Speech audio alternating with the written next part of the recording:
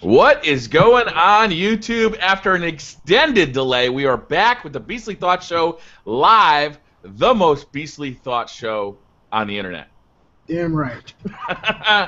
Guys, it's been so long. It's been 2 weeks since we did the show. I couldn't do the show last week. I was dealing with some family stuff down in Philadelphia. My trip got extended an extra day. I didn't realize that was going to happen, so we missed the show. But, man, we didn't miss out on news because there's been so much news coming out over the last 2 weeks. We have a ton to talk about today. Yeah, there's a lot of stuff going on right now, especially now too with PAX.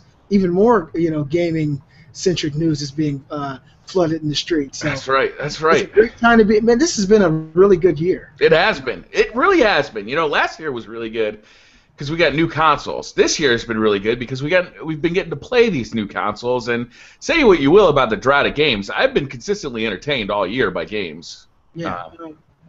I think the people who say that the Xbox One and the PS4 don't have games are probably more trolls than anything else because, when it comes to to don't have money for Xbox One or PS4. Probably so. There's just been so much, and not only on the AAA side. Well, AAAs haven't been as many, but the amount of indies that I've been seeing this year, and the amount of quality games.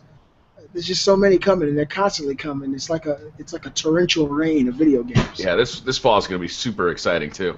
9 to 5 Gamers, how you been, man? It's been a long time. I want to hear about what you've been playing. I also want you to talk about your YouTube channel rebranding because I saw some new intros on your channel that look awesome. Yes, sir. A new little, a little icon, like a little avatar that looks really cool too. Yeah, actually, talk about my YouTube channel real quick. A guy that I actually talk to through Instagram, like he likes my pictures and I like his and all that stuff. He contacted me and was like, "Hey, do you want me to do?" He designs T-shirts for like all these companies, and he was like, "Do you want me to do new stuff for your YouTube channel?" And I was like, "Yeah, do whatever you want." And he's like, "Do you have any ideas?" And I was like, "Not really." And then he's like, "What games do you play?" And I told him like, "What are my favorite games ever?" And he was like, "Okay, I'll work with that." And then he came up with the design, the logo, all that stuff, and he was just like, "Okay, I'll do it." And the intro is really slick. Like the way it uses all the orange with kind of the building in the letters. It looks really professional. It's really cool. Like an original. Like I've never seen anything like it. Yeah, I'm adding my actual logo to it, and then he's gonna add some more sounds and all types of other stuff to it as well.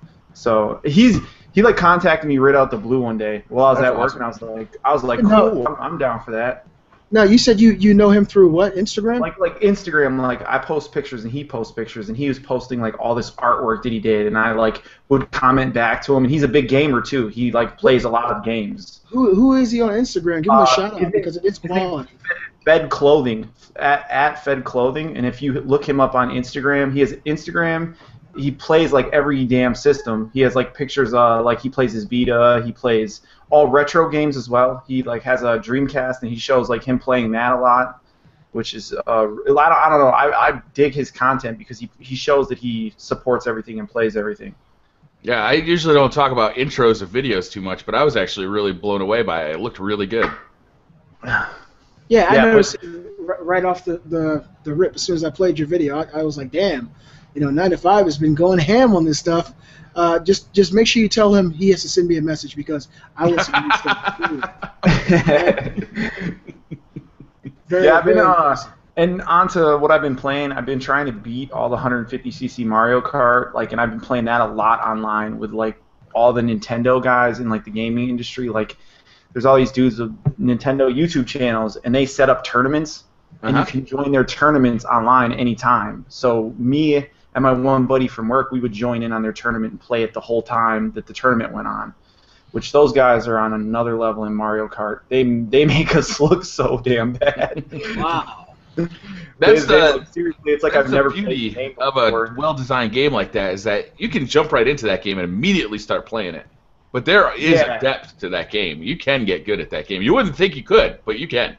Yeah, and like last week Wednesday we played where it was with items, and then the room we set up on Saturday, it was last week Saturday, we played with only mushrooms.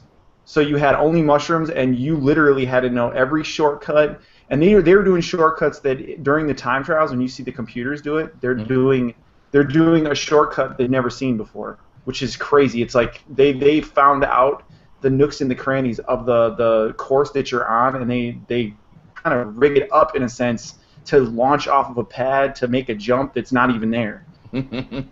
It's kind of cool because you learn a lot from those guys too, playing with them. When you're playing online, they're showing you where to go, and you just follow them. Like, you'll do one lap and you'll see where they go, and it's like, all right, I'm just gonna follow you and do the same thing you did.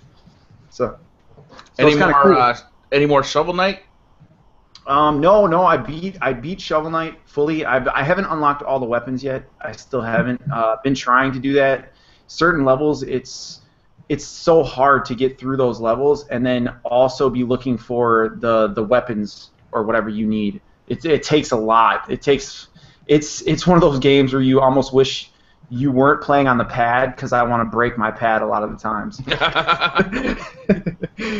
No, and I beat Last of Us again. I'm going through on New Game Plus on Survival right now. I went through on I just go through on easy to collect everything. Like, I collected all the extra little knickknacks and all that shit. Yeah. And then I played on Survival Normal, and then I played on Survival Game Plus, and I've been playing on that.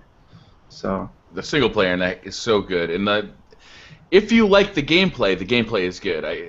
That's a funny way of saying it, but like, if you are into that slower pace, like real thoughtful mechanic of gameplay, it is really fun. Yeah. And it's deep. I actually had. Are you talking about video games or fun and what? Talking about video games? Okay. I actually have one thing that I thought was a big gripe to me about that game, and I just found it out today. Like, that when you're posted on a wall and you're trying to look over, and say you're crafting something, sometimes you'll like stand up on whatever you're by. You know what I'm talking about, BC? Yeah. I know you know. But like, if you're close to it and you're crafting your item, instead of crafting, you'll like get up on top of whatever you're posted on. Which it got me killed twice today, and I was like, "Are you serious?" So. Yeah, they've been working on a lot of patches for that game. And you told me you got a chance to play both of the new free DLC maps. Why don't you tell everybody what you thought about them? I got a chance to play one. I'm trying to think of the name of it. Can't. The one is from where Ellie first gets the sniper rifle. Yeah. And she's shooting off the building. That's You're playing pretty much in that area. That map was awesome. I like it because there's a lot of different flanking points. Like, you can go literally around in the whole building, and the building gives you cover throughout the building. And then you can come out on the other side or come up behind the whole building. It's done genius. Yeah, I think that the fact that Naughty Dog gave those maps away for free for the PS3 and the PS4 is a good thing, because there's been a lot of issues with the party system getting into a multiplayer match. Now I know how to pretty much get around that. You just basically back out of the lobby and go back in. But the fact that they worked hard to make those maps and they gave them away for free, it just means a lot to me as a consumer. I thought that was a great move. Yeah, and another big thing is Naughty Dog themselves came out and said, if you're having troubles getting in a room, just back out and join again. They said it themselves, so they knew what the problem was, which was cool. And they handled it and they dealt with it very well by giving us free content, like you said. Yeah, for me, these last couple of weeks have been a lot of The Last of Us. I've been playing that game almost to the point where I want to stop. I want to force myself to stop because I feel like becoming addicted. It's like when I turn on the PS4, I immediately go to The Last of Us no matter what. Like, I've got the new Infamous, well, I can't call it DLC, the standalone DLC, First Light with Fetch. I got that, never even booted it up. I've had the last 2 episodes of The Walking Dead Season 2 now I just got the 5th episode, but I've had the 4th since that one came out and never got a chance to play it because I know that I had to set aside time to actually see that through. So yesterday, I sat aside for 3.5, 4 hours, me and the whole family, and played through that experience, the last 2 episodes, which were fantastic. Telltale Games, their take on the Walking Dead universe to me is just as deep and engaging and exciting as Kirkman's vision of the Walking Dead. The story they weave, to me, stands alone alongside the original story. It's a great game. The way that you interact with these characters, the character development is so fantastic. I know everybody out there knows what The Walking Dead is. It's kind of like an interactive movie. But if you're into that kind of thing, you like to watch engaging stories and you know, set yourself on certain paths and make choices that affect the game, because this one here actually does have choices that really affect the ending of this season. I really enjoyed that. Looking forward to probably this weekend, well, tomorrow, since we get another day off, getting into the new Infamous game. Ooh, before you move on off The Walking Dead, I got a couple questions for you. Sure. First of all, this is the penultimate. Is this the penultimate one, or is this the final one for the season? I think it's the final. It's the It final. is the final? episode. Okay. No, Yeah. they signed already. Or you're talking about the 5th episode. Yeah, the fifth episode is the final for season 2, Yeah. but they've already signed on to do a third. Yep. And it's just like the ending of the first season. The first season, you didn't know who you'd see in the second season. I mean, it was open to interpretation fully, whether or not you'd see Clementine or any of these other characters reemerge in season 2. And this one feels the same way. The way that this season ends, it ends in such a way that you don't know whether or not the third season will have anything to do with these characters at all.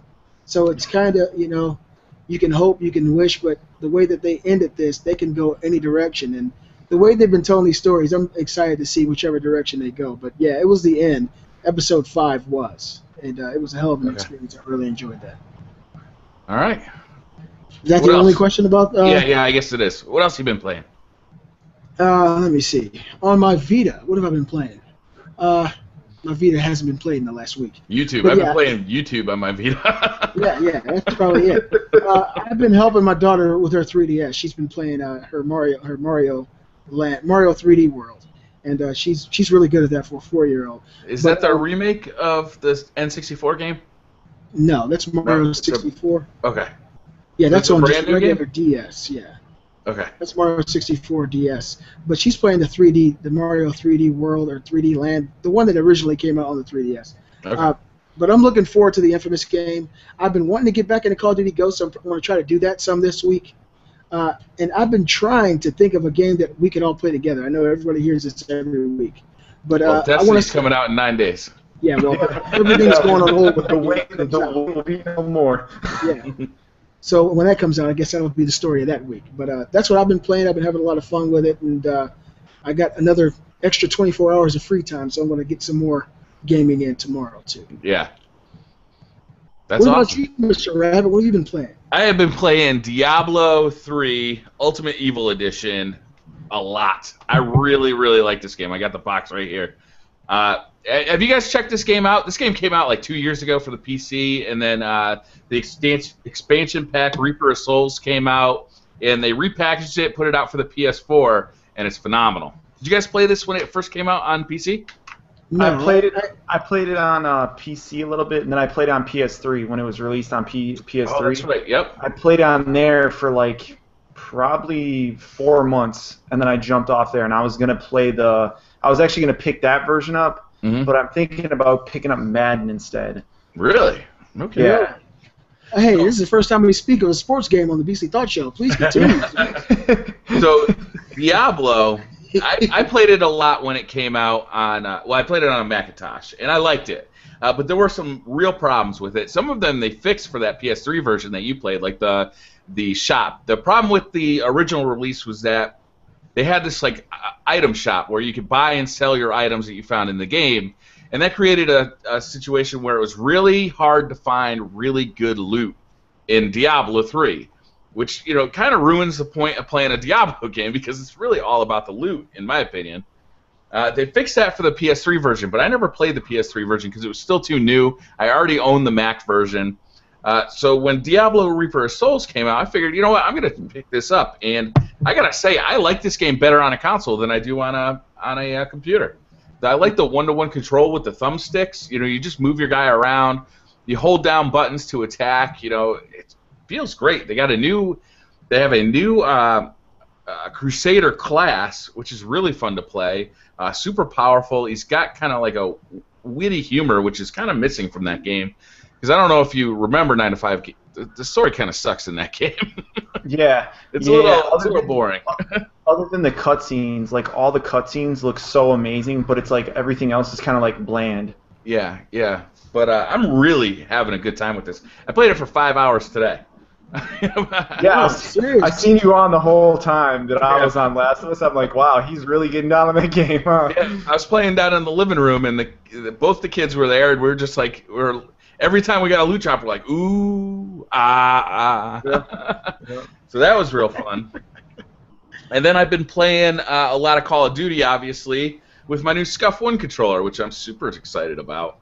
It took me forever to get a Scuff controller for my Xbox One, and I really missed it after leaving the Xbox 360 and having it on the Xbox 360. And I am back to Scuff jumping and knifing, panic knifing, back to my old asshole ways. I got a question for you real quick. You in your video you mentioned about the thumbsticks. Yeah. And you mentioned that like when your thumbs start like sweating, it feels funny.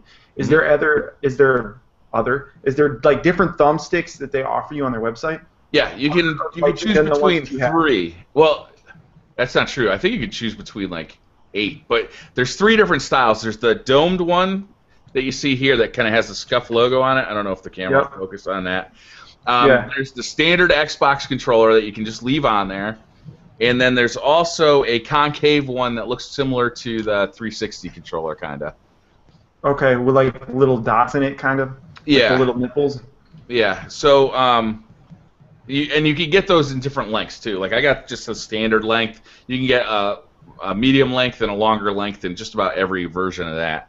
I like domed thumbsticks better than any other kind, but yeah, the way these are made is that they're just flat. They're really tacky if your thumb is dry, but there's nowhere for the liquid to go if your thumb has any kind of sweat on it at all. So that's a bummer, but to be honest with you, I don't sweat that much, so it doesn't really bother me that much. But if you have really sweaty hands, he's cool and collected. I got an air conditioner like literally a foot away from me. That probably gets solved by hands reaching over. I got something similar to those over. Well, I think it was Monday or Tuesday. I got the thumb guards for the DualShock 4, and they're flat. Yeah. And they kind of remind me of the original PS3 Mm-hmm. version, because the PS4 version has a ridge or like kind of like a circular pattern around the outside where your fingers can indent on the inside of the analogs. But these really remind me of the DualShock 3s, and to me they feel a lot better. I prefer the dome. I don't know. It's just something about it. It just is the most pleasing to me. I gotta think that's personal preference, though, right? It's like there's got to be people who prefer like the concave or the, whatever. Ribbed, yeah. Ribbed for our pleasure. But yeah, I'm really having fun. It's the big deal is like the paddles on the back. Once you get used to using these paddles, you're simply a better Call of Duty player because you have more tools at your disposal. You can aim and jump at the same time. Watching your video of your unboxing and your review of that Scuff was the first time I'd ever seen a Scuff controller in my life. Oh, really? I was totally amazed when I saw the back of that controller. Those little ridges that you actually used to play with. I would have never thought that they would have came up with something like that, but it makes so much sense. How have you found your gameplay? Have you noticed an improvement? Yes. Or is it still something you're getting used to? I've pretty much gotten reused to it again. Knifing. So when I play Call of Duty, I play it on the tactical configuration. So my thumbstick, when I push it in, it's not knifing. It's Crouch. It's going prone, right? So I can duck down and shoot at the same time. So knifing just pretty much gets eliminated because I have to move my thumb off of the thumbstick and hit the B button to knife. Now with having that paddle in the back, it's just I got to relearn to panic knife. But the bigger deal, I think, is actually the jumping and being able to aim. So you can jump around corners. You're up 3 feet higher than anybody expects you to be, especially people who aim kind of crotch level. They just shoot right under you, and you nail them, and you move on your way. It's basically cheating. Yeah, well, I saw that in the comments section of your video. I think, but they use that in competitive Call of Duty too, though, the Scuff controllers. They do. So I don't think it constitutes cheating. I think it's your own personal preference. You're still using your fingers and your motor functions to play the game. Mm-hmm. So I mean, unless the game is playing itself for you, I think that it's all you. So that's something I'm looking forward to getting. Now, I don't know. Do you know anything about the PS4 Scuff? Is it made similar? Yep. I'll be ordering one of those too. The difference between the PS4 one and the Xbox One one, that's a lot of ones. They don't have trigger stops yet for the PS4, They also only have 2 paddles on the back currently for the PS4. Hmm. I think those are the only 2 differences. Shark also makes a controller with paddles on the back. They're, I think, out of the UK. I'm not positive, though. It's Shark spelled with a Q. I'm going to order one of those for the PS4, too. They do offer trigger stops for the PS4, that Shark company. Sure, okay. And they're significantly cheaper than Scuff. Scuffs are really expensive. This was a $207 controller. Oh, my God. Yeah. Ooh, hurt me, why don't you? Yeah. So I'll definitely be investigating the Shark company because it's way cheaper. Although I'll be honest with you, I'm scared to spend a lot of money on a PlayStation 4 controller because I've got 2 broken PlayStation 4 controllers now. Really? What happened? I got one that the right trigger, it just doesn't work anymore. Just my buddy, he plays a lot of FIFA, and he used that button to sprint. That's your sprint button. He holds it down all the time. He had his broke. He had to take it apart, and the tooth was inside of his remote. He glued it like to the arm of the trigger button. Mm-hmm. So he fixed it. He's playing with it right now, but it's like, come on, PlayStation, you need to fix your shit. Yeah. And I've got another one where my right thumbstick, aside from the fact that the rubber started to wear off, is it just doesn't respond 100% anymore. It was 2 separate controllers too, so it's not like one controller I used all this time. So I got some durability issues with that. $70? I thought. Are they 60 or 70? I paid 70 for mine. When Are they that expensive? That's a lot. I honestly think it's the best controller ever made. Like, I really enjoy the controller, but durability issues are a pain in the ass. Yeah, quality is an issue. Yeah. Wow. So hopefully they'll solve that issue as they continue. Like, you know, they'll kind of come out with Rev A, Rev B, Rev C, and kind of get rid of those quality issues, but kind of keep what's great about it. Yeah, no, that's what's kind of worrying me. I was gonna buy when the new colors are released for the PS4 controllers. I was gonna buy one, but I'm like, is that the same quality as the one I already have? Why buy one? Why spend $70 or $60 on that controller when it's gonna become clapped out like the one I have? Yeah, that's a bummer. Now, I would think that by now, especially with the amount of complaints that Sony's gotten over this controller, that they've already gone in and started to make some changes. Hopefully, when these new controllers come out, at least the thumbsticks won't rub off like, you know, warm rubber, and they can, you know, add fixes to some of these issues that people are having. You kept those controllers. You didn't send them back, right, Mr. Rabbit? You just kept them. Yeah, I should send them back because they're still under warranty. Yeah, you got a year warranty. It's not that I can't do it. It's just that I haven't done it, and probably won't, to be honest. Yeah, I know 4 guys at work, and all theirs are the same problems. The triggers are breaking. The analogs are completely gone. I know 2 dudes that have plastic on both their analogs because they're gone. They're worn off. Yeah. Well, mine were like that. On both of my controllers, the analogs were basically torn off, and then I realized my 1-year-old had some plastic in her mouth. Oh. So she's been... Every day I'd come to work and there'd be another piece gone. I'd be like, I didn't even play the game today. Yeah. And then I see Nina walking around with a piece of black rubber in her mouth. She's been chewing it off, so these made a lot of damn sense for me. That's awesome. You gotta love kids. I can't really blame Sony on that one. She chewed my shit up. So I was making up a list of kind of the news stories over the last 2 weeks, and then 9 to 5 Gamer adds something at the end after and I'm like, I can't believe I forgot about the new 3DS. Like, that thing actually looks pretty cool to me. What do you guys think about that? I think it's good and bad.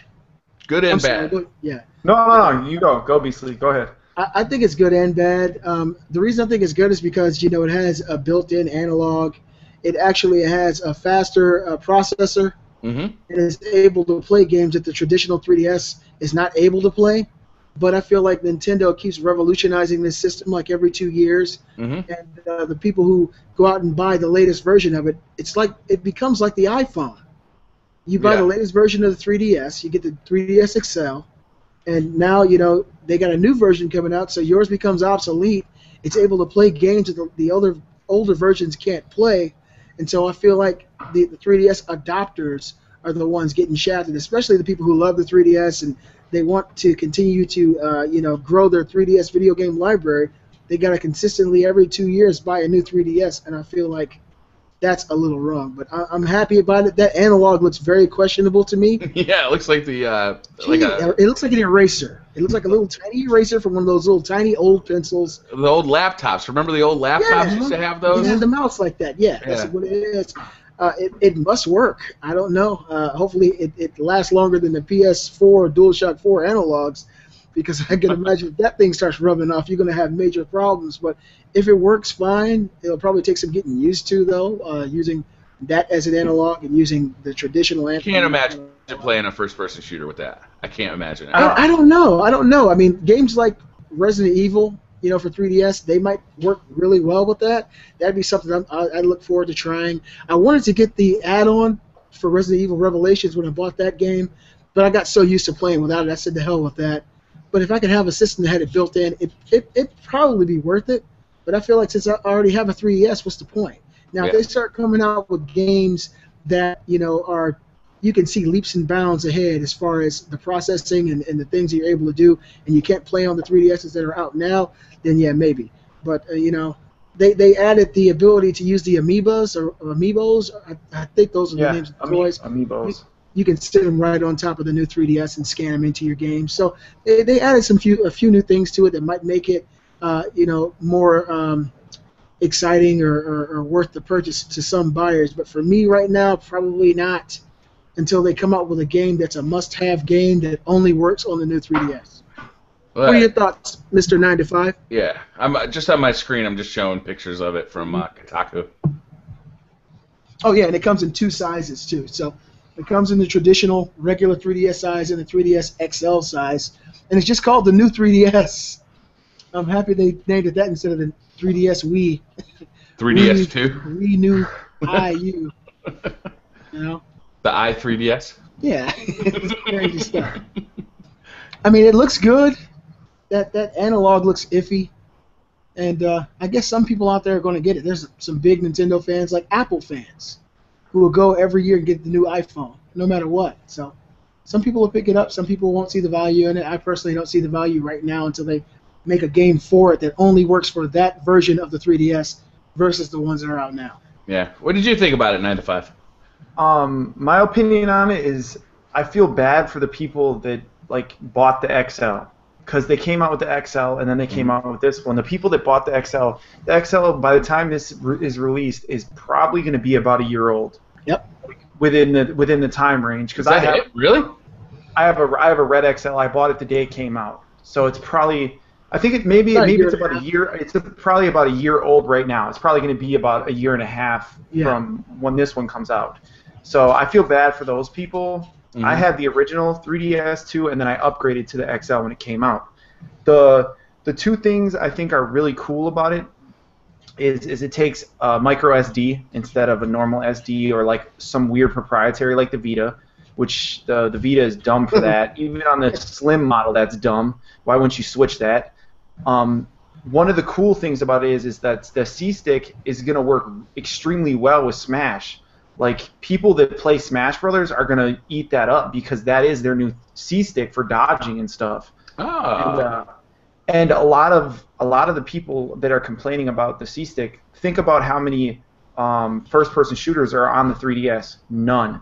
You know what I'm saying? There's not a first-person shooter on there, so you won't really use it in that aspect. It's gonna be more so for camera changes and angles and stuff like that. That just goes to show what kind of games I play, I guess. The pictures they show are Super Smash Brothers. Yeah, and a big problem to me is they have Xenoblade Chronicles coming out. That can only be played on that system. That can't be played on the older models. Which, yes, that game's going to sell, but it's not going to sell extremely good in America. Japan people are going to eat that up. Yeah, they eat up Monster Hunter and stuff like that, But when it comes to the American market, it's people aren't going to give a damn about Xenoblade Chronicles. Mm-hmm. But I don't know. I think it's one of the best RPGs made for sure. For sure, last gen it's probably one of the best. But I don't know. I think it's stupid because you're making people that really want these games have to go buy the new system to play those games. Yeah. You're cutting your fan market in half. Not to mention you're probably going to lose a lot of your fans by being oh, you have to have this version. unless it is extremely that much better than the normal 3DS, I don't see a lot of people jumping on board and being okay with it. Do you guys remember the DS Lite that they released right before the 3DS that had a better processor and supposedly developers could take advantage? I don't remember much of any games getting developed for that thing because you're cutting your market so slim at that point. Like, why not develop for everybody who has a 3DS as opposed to just people who have the new 3DS? The thing for me, though, that makes this whole thing weird is Nintendo comes out with a new 3DS. 3DS, of course, is one of the biggest selling handhelds of all time. Why wouldn't they put that effort into doing something with the Wii U so it could be more on par with these competitors? You know, add more processing power to the Wii U so the games like Watch Dogs, these new games on PS4 and Xbox One could be ported over to the newer Wii U rather than do this 3DS. Well, I'm still holding out hope for that Fusion idea. I think the idea is definitely going to happen one day, but I just think that that's really where Nintendo's effort should be poured into right now because they're losing tremendously in the console market space. Of course, they're the gods when it comes to handhelds. They already got that. You know, I mean, trying to compete against Nintendo in the handheld market is a lost cause. So it's something they already own. Rather than try to re-monopolize on something they already have the monopoly on, they need to put their real effort into gaining leverage in the home console space because the Wii U just isn't competing with the PS4 and the Xbox One as far as hardware and as far as processing. And so they're adding this new processing power to the 3DS. They could have been doing the same thing with the Wii U and giving these third-party developers the opportunity to port games over to the Wii U, to the new Wii U. I just think that was a missed opportunity. I don't feel as negative about this as you guys do. I really like it. I especially like the one that kind of has that, like the yellow, red, green, and blue buttons to it. I mean, it's colorful. I really like that. It's got 2 extra shoulder buttons. Yeah. I like that it's got a new control stick on the right-hand side. I like this. I like everything about this. I understand that the 3DS XL is only a year old. I actually really like my 3DS XL. It's one of the silver ones with Mario and Luigi on it. You got the Mario and Luigi RPG game out with it? What is it? I can't remember what it's called. The game was not good. The game was not good. I bought it because I just thought the 3DS XL looked cool. And you know there'll be special editions of these ones too. Yeah, they actually have interchangeable faceplates on them. Oh, that's cool. You can buy different the smaller faceplates. Version, though. Yep, only the smaller version. You are right, Beastly. Oh, okay. I like the bigger version. It's easier on my old man eyes. And your hands. Yeah. Your hands. If you have huge damn hands, man, those things suck. It can't be any worse than the PS Vita. That thing is a goddamn torture device. Yeah. It is brutal. I was trying to play Diablo on it. Oh no, that's not happening. I put a grip like protection thing on mine. It does make it not as bad. Yeah, not as still bad, horrible. But still not good. I saw a Nerf one that might be okay. That's actually really good. The Nerf one is good. I got my son that one, and that's very comfortable. Believe me. I might try that one. It contours through your hands really well. And let me just end on the 3DS note saying this. I don't feel really down about the new 3DS, Briar. I just feel like why go through all this extra effort for a new 3DS when it's something you already have the monopoly in? Yeah. You already own this space. You really don't have any competition when it comes to handheld spaces. I mean, if you compare the 3DS to the PlayStation Vita or any other handheld, the 3DS kills them all by leaps and bounds. I think the 3DS has 80 million sold. Okay, that's just the same amount as the PS3 and the Xbox 360. And look at the difference in lifespan. So the 3DS is a huge thing. Why go through that again when you can really put some of that effort into breathing new life into the Wii U? Now, the Wii U, I think, is going to do a lot better now because of the games that have been announced. But if they also put this kind of effort in revolutionizing that console, hey, this new Wii U is more on par with these next-gen consoles. It's able to do things that the old Wii U couldn't. That'd be, more appealing to people who are home console gamers.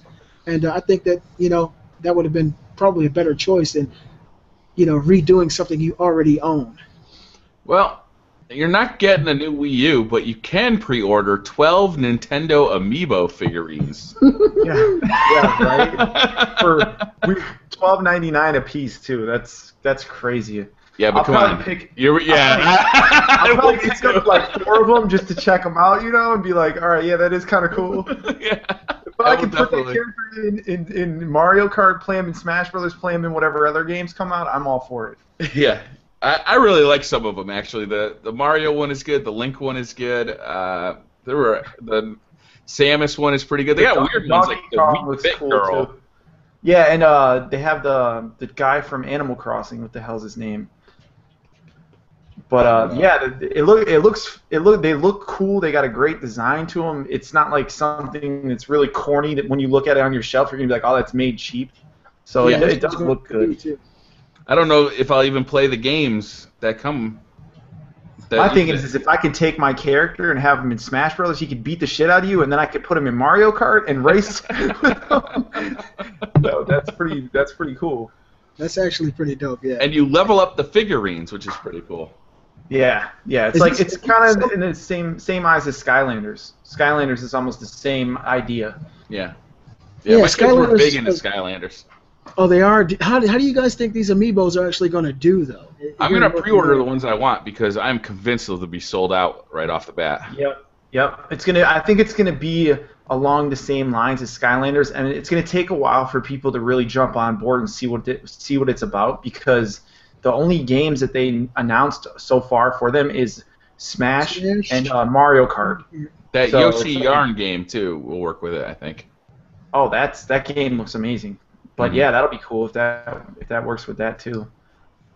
But, I mean, if you think about it, Nintendo's first-party games is like the #1 games in the world as far as first-party games. To have those characters made into characters and actually be quality characters, that's not something you see very often. You don't walk into the toy store and see an awesome-ass Mario or Link figure.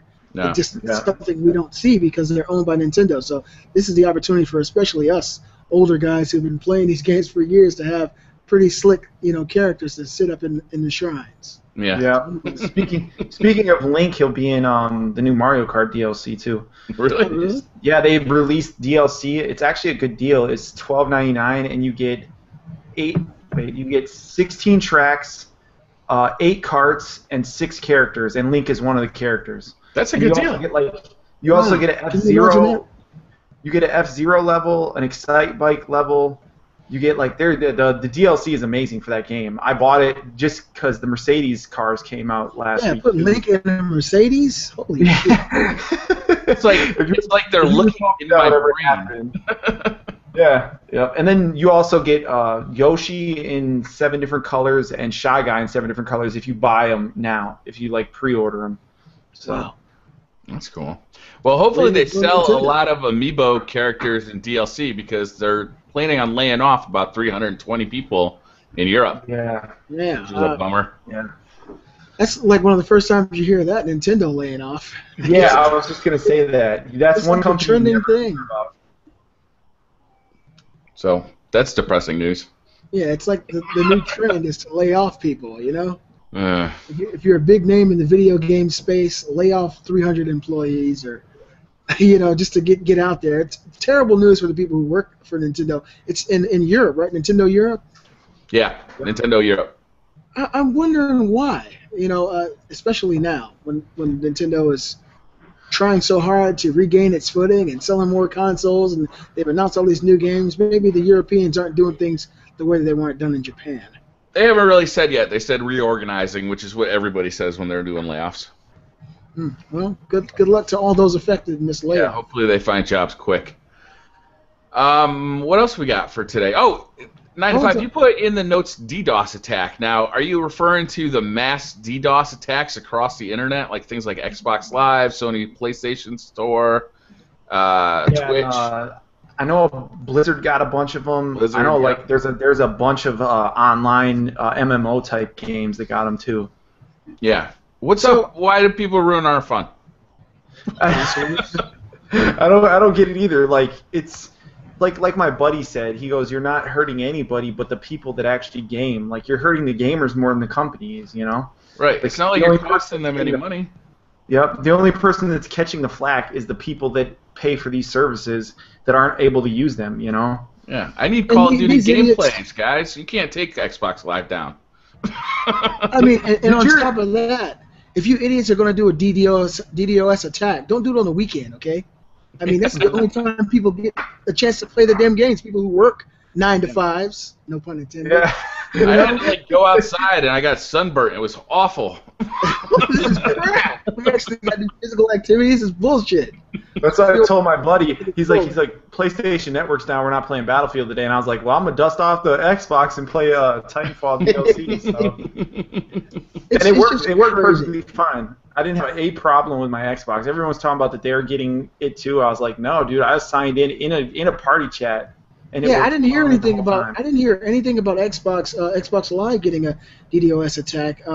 I'm well aware of Sony's attack that happened last Saturday, and a group took responsibility for the attack, and they actually caused, I forget which airline it was, but Sony Computer Entertainment manager or president or whatever, he was on the plane, and they forced the plane down with a bomb threat. So you must really hate Sony. I mean, whoever's doing this, but I didn't hear anything about Microsoft. Is that something you heard, Brian Rabbit? No, I had briefly heard that a bunch of places, so I threw out Microsoft. I was uninformed. Oh, okay. There was a list. Microsoft was on their list, but they said they actually tweeted out yesterday saying props to Microsoft on their network because we tried all we could to turn it down. Like, good shit. Their core competency. You want a good network. I mean, they're the number one guys you go to.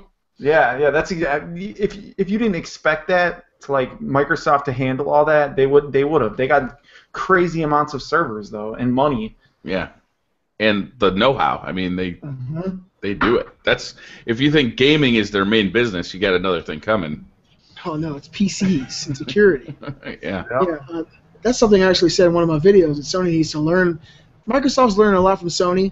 I mean, with the games of gold, they got a lot more stuff going with games of gold now than they used to. Really good games. And so they're learning from Sony. Sony needs to definitely take a page out of their book when it comes to security. Now, I know DDoS attacks aren't really hacks. This is clarified to me by Not Too Nerdy. Not Too Nerdy is not here this week, guys. He's at PAX. But he explained to me that this really isn't a hack. It's just basically tricking your servers into thinking they're overloaded with traffic.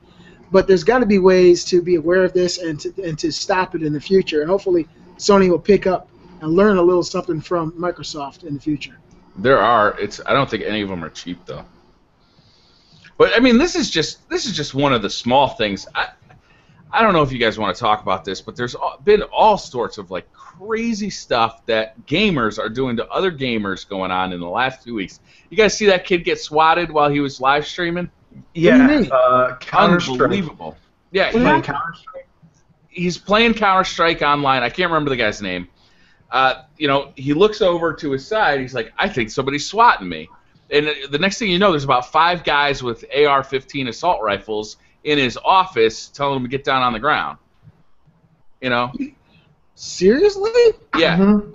Did you guys hear about? There's a big article about it. Yeah, it's all over the news because I'll be honest with you, it looked like the cops might have used a little bit of excessive force for a prank phone call. There was also the news report of what's his name, blonde kid who does Call of Duty videos, got swatted, and he actually had pot in his house, and he got arrested on felony charges, I think. He had pot in his house? Yeah, different guy. God, I can't remember his name. Oh, White Boy 7th Street. Damn. That's crazy, man. Okay, the first thing we need to do, guys, is you guys need to give me your addresses. Okay, but go ahead. Then there was the news about the girl who she was dating somebody from Kotaku, and she's also an independent game developer. Yeah, a journalist from Kotaku, and the internet exploded about this. Now, you can definitely look at maybe there's some inappropriate activity here between journalists and independent game developers, but to threaten people's lives and to put out their addresses, people had to leave their homes because of the amount of threats they're getting. Like, all of these things, man, people are going to get hurt. Like, this is not joking around. This is not kid stuff. This is not funny stuff. This is, like, real, like, you're going to get somebody hurt stuff, and it's unacceptable. Yeah. Like, I mean, what can be done, though? I mean, there's going to be that element of immaturity and foolishness. This is the internet. And when you're playing a game online and you're dealing with people who know how to script or hack, they're going to be able to. They're privy to knowledge that a lot of people aren't. And when you mix that negative environment or the negative aspect of the environment with technology, you get bullshit. Yeah. And nothing will stop it. I mean, people are going to continue to do this kind of stuff. It's going to actually become worse as more and more people learn how to do these types of things. Well, you know what's going to happen is eventually the lawmakers are going to have to pass laws to help the police. And then once again, we're going to just lose a little bit of freedom because they're not going to do it well because they don't understand this stuff at all. Yep. You know, the guys in Congress do not understand technology or the internet at all. Or how it works. Yeah. So they're going to make some stupid law and then like. It's like trying to set up my mom's smartphone. Don't let it get you, Brian. I see you huffing and puffing. It's going to be all right. I feel the same. You know I feel the same way. I mean, they can't relate to real people. I understand. Beastly's all about fucking over the man. Yeah. You're damn right. I feel like Shaun of the Dead. Fuck the man. Yeah. I cannot stand the government that governs this nation. You will not support that chair lobby. Damn right. Anti-chair lobby 2014. Damn right. So, Titanfall is getting some new modes. You guys hear about this? 9 to 5? Yeah. I actually read a big article about it. I actually read a big article about it yesterday, Friday at work. I read about it, and it's 8v8, no Titans, which is kind of cool, but that's awesome. In my eyes, it's taking away what Titanfall is. You know, not you're really, trying so hard because to not become Titanfall. Well, it really isn't taking it away because it's just a mode. You can always play Titanfall, but for people who want more of a Call of Duty experience, now I'm guessing there's no Titans and no bots in this 8v8. Yep. No bots. No bots, no Titans. That's what everybody who complained about Titanfall initially wanted. They want the actual human-on-human experience, that competitive nature. I know that person I killed is an actual real person. No, Titans, no bots, just you versus me. I think that's a great thing for Titanfall. It's nothing wrong with adding to something you already have. It's not like they're really taking away what made Titanfall. They're just adding something else for that probably minority of people who play the game who want to play it and experience it in a different way. The only problem I have with these type of modes in Titanfall is they're timed. Like, they'll put on the mode, have it timed, and then they'll take that away and add a different mode. Like, if you notice now, Briar, if you go on Titanfall, I know you probably haven't in a long time, but if you do, it says whatever mode they added before, the gun mode, whatever the hell that is. If you go into it, it says available for this amount of time, and then it says replaced with whatever the new mode is called. I forget the name of the new mode that they're releasing. So you're not going to end up with all of them. It's almost like they don't want to release it as DLC, but they're doing it as a time type of deal. Yeah. It's a carousel constantly going around and you get something. Yep. Oh, that sucks. Yeah, which I wish they would just expand the list of modes, like add in whatever mode you're going to add in, leave it there. Don't do the timed shit or available for this amount of time or that amount of time. But when you only have 14 players, you got to keep those game modes. It's true. I know I didn't just hear you say that. I know I didn't just hear you say that. 14 players. 13 now. Brian stopped playing. I have the same problem in Call of Duty Ghosts this year. I mean, it's rough all around, man. It's rough all around. Well, until next month. You think this Call of Duty is going to help? You think there's going to be a lot of people jumping on this Call of Duty for both consoles, for that matter? Like I know, PlayStation. There's a lot of systems. I get that. There's 10 million, so you'll have the amount of people picking it up. Yeah. I don't know. I really don't know. They're still releasing it on all 4 systems, so the player base is going to be split up still until we really get kind of off of those 360 and PS3s. The player base is split up. Xbox One, playing on the Xbox One is kind of a rough experience. You get a lot of lag playing Call of Duty on the Xbox One because I'll play free-for-all and there'll be 400 people playing. And it's just not possible to get that many people localized with good enough internet connections to each other to not have lag. PlayStation 4 is better because there's more players on PlayStation 4, but it's rough. It's rough all around, to be honest with you. We need more people playing these games to have better internet connections all around. I got a question for you real quick. Is there a reason why you picked Scuff on the Xbox One versus the PS4?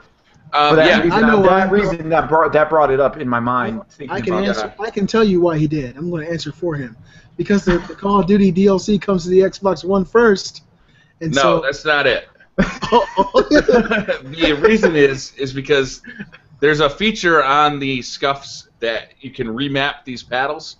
Mm-hmm. When they first released the Scuff 1, it wasn't available. I had waited until it was available, and I'm doing the same thing with the 4K, the PlayStation 4 version.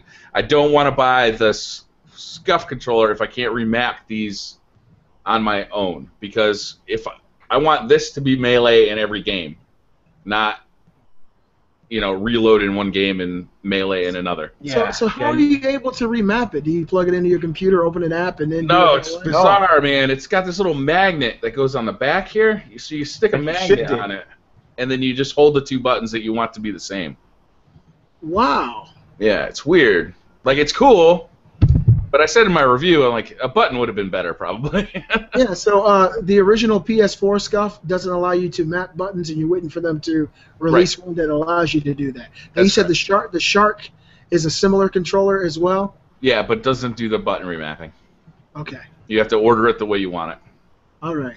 Wow. That might be something for me to look into. I'd save $50 or $60 and get my customized tactical PS4 controller. Yeah, they're nice. It's I haven't used the Shark one, but I'll be ordering one soon because I definitely want to see how that adds up because it's a lot cheaper than the Scuff. And that's Call of Duty all day. And speaking of Call of Duty, I see we got in our notes here. If you pre-order Call of Duty Advanced Warfare, you get legendary armor shaders. Yeah, and Destiny. Really? Yeah. So if you pre-order Call of Duty Advanced Warfare, when you play Destiny, you get some DLC that gives you, I think, gunmetal gray and some kind of goldish, orangish, goldish color. I'm guessing you can use the color. No, that's for both. You can use it to color your legendary armor in Destiny. So you got to get that. You got to get the armor that can be colored. But apparently, you're going to be able to get different colors. That was actually the real takeaway for me. It was that, well, that's cool that they're giving us like something for pre-order on both games. Good on Activision, it makes sense. But how much am I going to have to pay for all these colors in Destiny? Like, because there's going to be more colors available. Microtransaction. Yeah. That's what has me worried. To me, I'm in awe right now that Call of Duty and Destiny would actually be working together in that way. Well, it's Activision. They're both owned by Activision. Okay. So they're not owned by Activision, but they're both being published by Activision. Right. And all it is, it's not super special DLC. It's literally just colors. You're gonna be able to use these colors when you color your legendary armor in Destiny. Like if you get armor that you can paint, then these are 2 more colors that will be added to your palette. Oh, I don't know if that's worth it. I mean, my stuff is pre-ordered anyway. Yeah, I mean, to me, that's what I said. All right. What if somebody has one pre-ordered on one system and the other pre-ordered on another system? You know what I'm saying? Like, I'm sure there's very few people out there, but a lot of people play Destiny. They get it on the PS4 for the DLC, for the exclusive stuff, and then they would get Call of Duty because they're getting the DLC early. Does that transfer over via system? My guess is because usually they're anal about that. My guess is it won't matter. Because when I did, for the beta, I did all that stuff through Bungie.net, not through my you're right. Xbox or my PlayStation. So my guess is it won't matter. Also, in my experience, you can usually just call up GameStop and get a code. Actually, Beastly, you taught me that. Beastly Gamer taught me that, actually. What do you mean I pre-ordered it? I didn't even have to explain anything. Hey, I lost my code. Can you give me another one? Yeah, sure. Thank you. That was pretty slick. Yeah, we both happened to lose our stuff, and so I found out and shared that information. We got nine days left, guys. I am so psyched. I'm so psyched. 9 days. I haven't been excited for a game in a long time. You better get all the other gaming in that you can get. Ultimate Evil Edition, all that stuff has to end in 9 days. Mhm. Everything I'm playing is going to end in 9 days. I think I want to quit my job. That's a good idea. I'm going to try to move in with my solid. dad or something. That's good thinking. Yeah. That's why I family. literally went through my whole gaming library, and I'm like, I have to beat this game, this game, this game, this game. Like, I beat Wolfenstein. I beat, like, every damn game that I never thought I would play, I beat. You guys doing midnight launches? You could be there at midnight? That's on your way home from work, right, Beastly? Yeah, I'll be on my way home. You know what? I might just do. I probably will. I think I'm gonna pick mine up. Might It's leave across the street from my work, so I'll be going back up there after work and picking it up because I don't work the next day. So. Yeah. Man, you got the best of both worlds. You got gaming coworkers and a game store right across the street from a BMW dealership. No, it's horrible though because my boss is like, "What day is he taking off for?" And he'll look and he'll be like, "Fuck, Call of Duty comes out that day." They're like, "No, what I'm taking off for." So. Yeah, because your boss knows because he's gonna be doing the same thing. Yeah.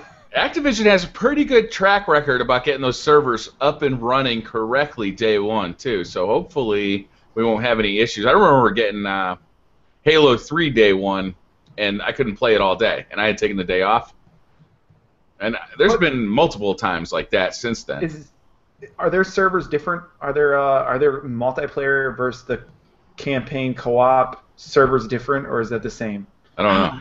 I don't really know. I would think that they're working in tandem somehow because it doesn't take a very long time to switch. You could switch, leave a multiplayer game in the Crucible, go to a planet, and it's almost seamless. So I'm guessing they're working in tandem on some level. But I'm trying to see how I'm going to find the time that I need to invest into this game. I really am. I'm going to quit, guys. I'll take all my stuff. No, I think you're on the right track here. Yeah, I mean, you gotta know when to hold them and know when to fold them, okay? Yeah, it's time to fold. I'm out. Yeah. I didn't like you bitches anyway. Yeah, fuck this shit. Give me a twin-size bed in one room, 4 kids and a wife and Destiny. That's all I need. Honey, I'm bringing the 60-inch into the bedroom. Don't come knocking. Sit it next to the 40-inch. You might want to work some overtime, too, just saying. Damn it. It's going to be insane. Have you guys been reading any about the raid system? Like, kind of the end game stuff? No, Yeah. I haven't. You guys enlighten me and enlighten our viewers.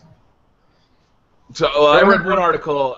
Luke Smith. You guys remember Luke Smith? He used to be with Electronic Gaming Monthly, like way back when. And remember OneUp.com? Yeah. He used to be with those guys, and he's been working for Bungie for I bet probably 10 years now. Damn. And he was getting interviewed, and he was talking about the end game stuff, and he was talking about how they had 4 groups of pro gamers. These are like competitive gamers come to Bungie and test out the raid system. And they played this one raid. Of the 4 groups, I believe one group actually made it all the way through the raid. They had all weekend to do it. What? Yeah. One group beat the raid but had to be helped through like a middle boss portion. And two groups didn't make it at all. And one group just gave up and started playing strike missions instead. So It's going to be tough. I think we can do it. Oh, yeah. I mean, with Beastly Gaming. Yeah, shit. Fusion Beastly rifles, gamer. baby? Yeah. So, yeah, I mean, it's going to be tough, which makes me happy, to be honest with you. Like, I'm ready for a challenge with that game. Some of the stuff at the beginning is pretty easy, Well, it must be put together very well for the fact that you got actual human players and it's that hard. Yeah. Usually if a first-person shooter is hard, it's because of the difficulty of the way the game is set up. But usually you can get around that if there's more than one human player. Yeah, 6 people. Right? Shit. 6 people playing cooperatively, having trouble. That's all of us.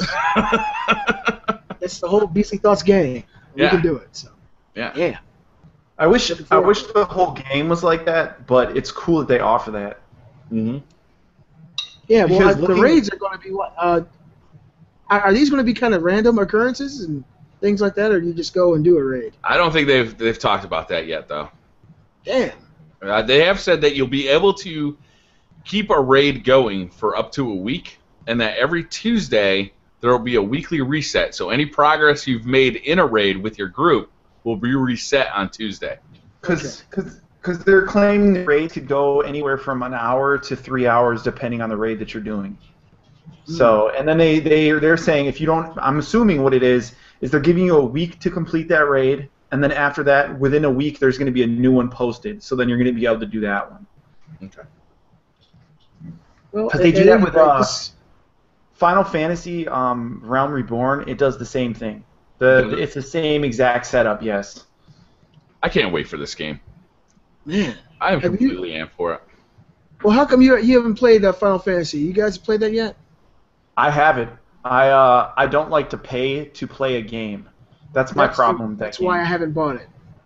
Yep. When they make it free, it's mine. I have never enjoyed a Final Fantasy game. What? I don't like it. I think you would like Realm Reborn because it's not your typical RPG made by Final Fantasy people. Like, it's not turn-based. It's more action adventure feel to it. You talking about like 13 or something? Yeah, it's kind of like 13, only way better.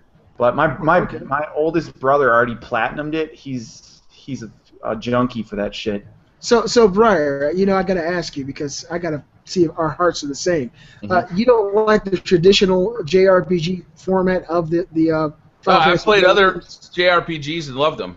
Phantasy Star I used to love on the Sega Genesis. I've played a bunch of them. That was amazing. But like, and really specifically, I'm talking about like Final Fantasy VII forward.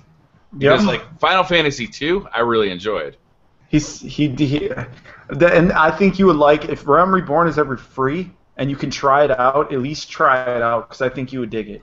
A lot of people hate the turn-based feel of any RPG, which I can see it. It's very repetitive and kind of boring to people that aren't into that style of game. Yeah. The stories never hooked me either in Final Fantasy. They're so melodramatic. you just broke Beastly's heart. The thoughts and feelings of Briar Rabbit are not reflected by the Beastly Gamer. I know there's a lot. I know it's not a popular opinion, but oh my God, Final Fantasy VII was one of the best games of all time to me. It's funny how gamers are, and that's what makes this whole thing great. There are people who probably think Final Fantasy is absolute crap. Me personally, I don't think it's crap. I just didn't enjoy it. Yeah, well, it's not for me. It's like an anime. I don't enjoy anime. Oh, okay. Well, nobody's perfect, Briar Rabbit. Because I love anime too. But Final Fantasy VII, I love the story. I love the world. I love the story that was told and the way that they presented it. I thought it was amazing. I even liked Final Fantasy VIII, and that there was very melodramatic. It was like watching Melrose Place or something. It was just ridiculous, but I enjoyed it overall. I didn't like Final Fantasy 13, believe it or not. It's funny how gamers are. You guys sound off in the comment section. Is Final Fantasy VII a good game, or is it just not fun? Let us know. It's good. It's not as good as Ni no Kuni though, but it's good. It's good. It still is good. Yeah. Well, if Ni no Kuni Skies of Arcadia, that was a good game.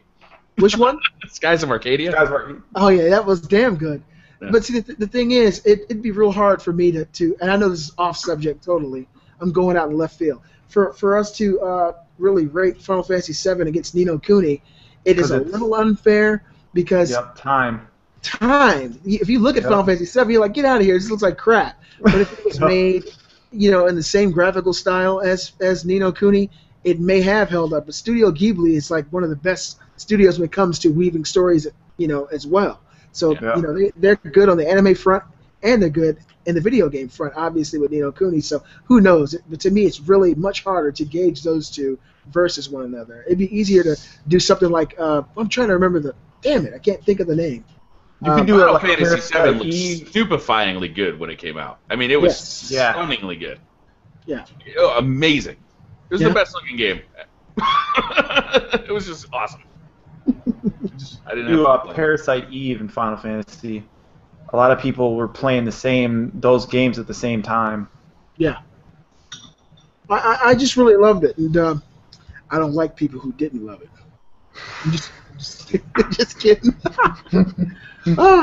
This is a really good subject, Briar, and I want to get into this. The biggest video game flops of all time. Oh yeah, okay. So this was an article I found on GamesBeat. It's like a division of VentureBeat, the website. So I'll read you guys the list, Okay? Tell me how many you've played. The first one is PlayStation Home. Yeah, I played it. Yeah, everybody checked that out, right? Yeah. They're just shutting that down now. You say what now? They're just shutting that down now. Really? It's getting shut down. Yeah. I remember when PlayStation Home. What's that?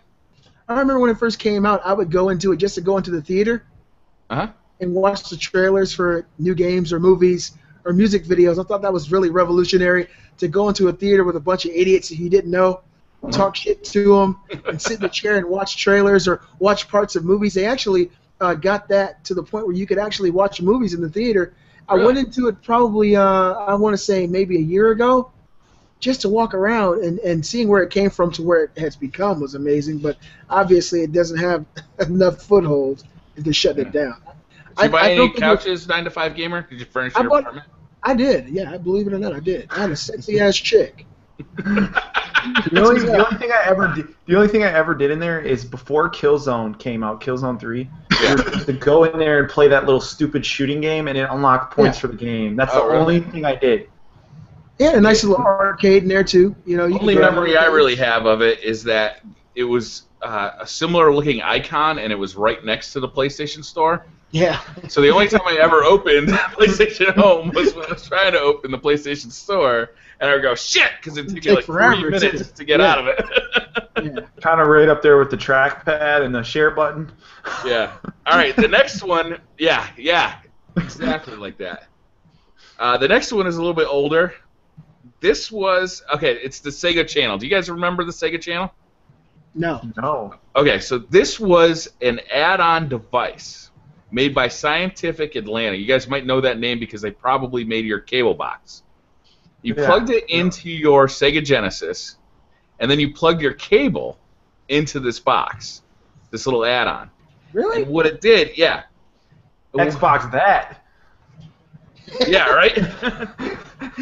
So it was basically a pay-to-play service that accessed games, demos, and cheat codes over that cable service. So if you wanted to play Sonic the Hedgehog 3, you'd basically play it through this little box, and it would get like kind of downloaded to your Sega Channel box that was plugged into your cartridge slot on your Genesis. They were just before their time. Way before. Damn. It came out in 1994. Who had internet then? A lot of people didn't. One out of every 10 people had internet. Their commercial was Game Genie ain't got shit on us. Yeah. Damn. So it topped out at 250,000 subscribers, and I think it was just ahead of its time. It cost $15 a month, which, if you think about it, ain't bad at all. But back then, it was probably a lot of money. Yeah. In '94, in '94. I want to say minimum wage was like $5.50, so it was probably pretty good. Yeah. But yeah, I mean, there's a reason nobody's ever heard of it because it just wasn't a big deal. Damn. It was a cool idea though. I remember when it came out. I didn't get it, but I remember when it came out thinking, hey, that's pretty cool. And just think, everybody does something like that now. Everybody's on a subscription service of some kind, getting streaming games or streaming movies, and it was what? 30 years before its time? 20 years before its time. Damn. Yeah. It was cool. And the next one, I bet everybody here will remember, is the Nokia N-Gage. You guys remember this? Oh, yeah. I got to add that to my collection. The Silver Taco. Damn. That was released in October 2003. It was half mobile phone and half portable gaming system. Horrible gaming system. Horrible. I think it's better. It's better than portable. It should be half portable phone and half paperweight. Yeah, the game that came out on that actually piqued my interest and made me think this thing was worthwhile to get was Tomb Raider. The original Tomb Raider came out on the Nokia N-Gage, and it actually looked pretty good. But when I went into the place was called Funkoland, which was bought out by GameStop. Mm-hmm. Oh man, Funkoland. Yeah, that's the shit. I walked in there. That shit was awesome. And I played the N-Gage, and the screen was very, very narrow. It was a very narrow screen. It wasn't wide. It was like this skinny, and the whole gaming experience took place there. And I was like, hell no, I just can't do it. I think they topped out at like 16 games for that phone.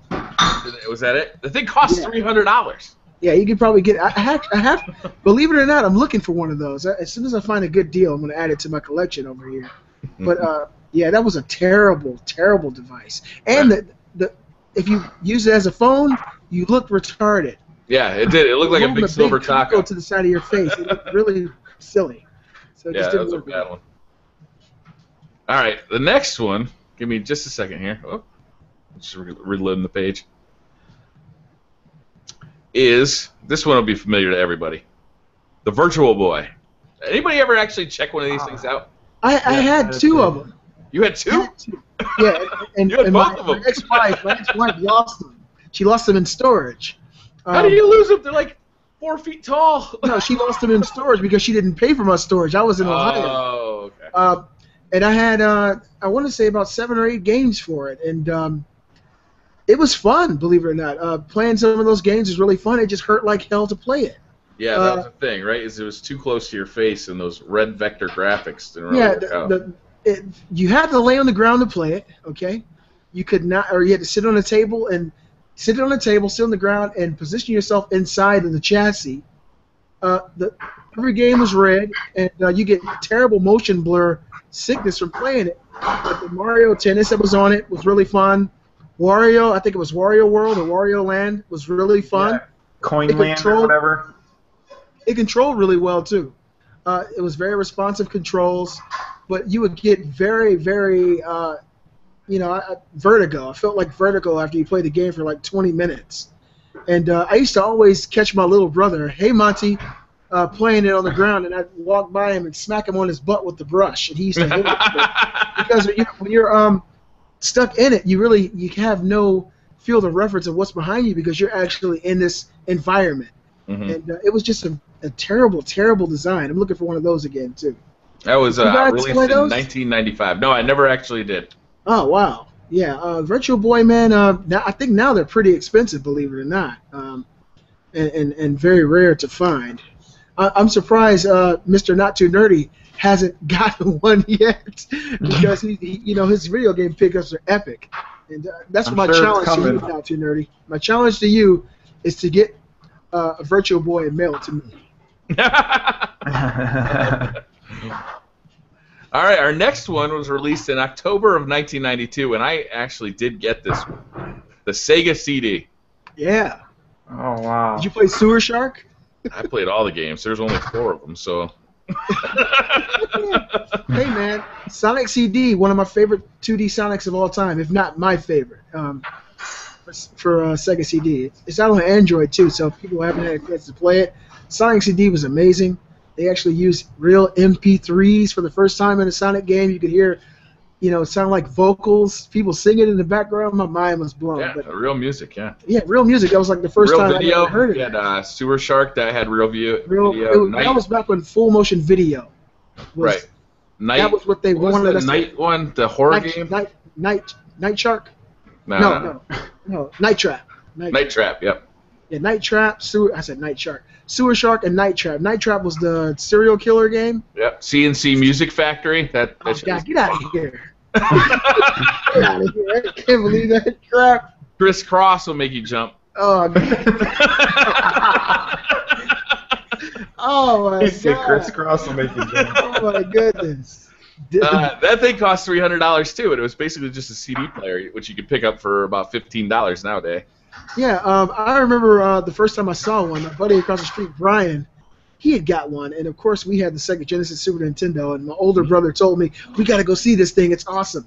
We went over there, and he was playing Sewer Shark, and I couldn't believe it. I saw full motion video on this little tiny screen on the TV, because of course there wasn't full screen full motion video. It was a little tiny screen on top of postage stamp, yeah.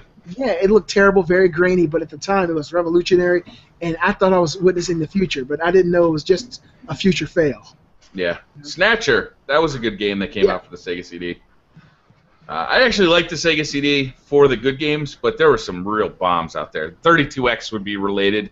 Please say that, yes. That was a tough one. That's not on the list, but I mean it would definitely be on my personal list because although it was my first exposure to Doom.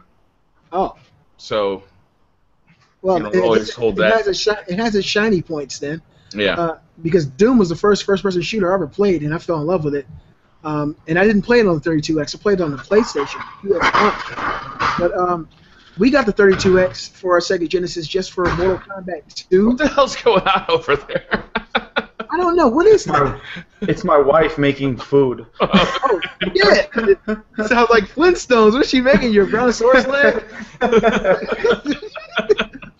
I was like, boom, boom, boom. No, we're just messing with you. Yeah, we got the 32X just to play the arcade, well, what we thought would be the arcade version of Virtual Fighter? Mortal Kombat 2. Oh. Mortal Kombat 2. At the time, I've never personally been a big Virtual Fighter fan. Yeah. I've always been more of a Mortal Kombat kind of guy. And we had Mortal Kombat 2 on the Super Nintendo. And when the 32X was announced, they really pushed out this 32-bit arcade perfect experience, which fell flat. But and putting that thing together was crap too. You had these little silver slots you had to stick inside your Sega Genesis first. Then you take the 32X and slam it down inside of it. You got to connect 2 extra cords to the back and reconnect them to your 32X. It was just a lot of by the time that you were done with that thing, the Sega CD and the 32X, it looked like Voltron. Yeah, and they lost a lot of consumer goodwill during that period too. Mm. They had really gained it with the Genesis, and then the Sega CD and the 32X really. That's when Sega really started going down. Well, they should have named it the 32X Apocalypse because the Genesis is the beginning, and it was all good then. Mm-hmm. The Apocalypse is when shit hits the fan. Yeah. And that 32X was crap. All right, our last one. The Sega Saturn was shit too. Yep. Yeah. But I think they were good games, but it was not forward thinking, the Sega Saturn, unfortunately. The last one was released in September 2002. Want to guess? It was a peripheral for the Game Boy Advance called the Nintendo e-reader. Oh yeah, the book. Damn. So what you did with this thing, it would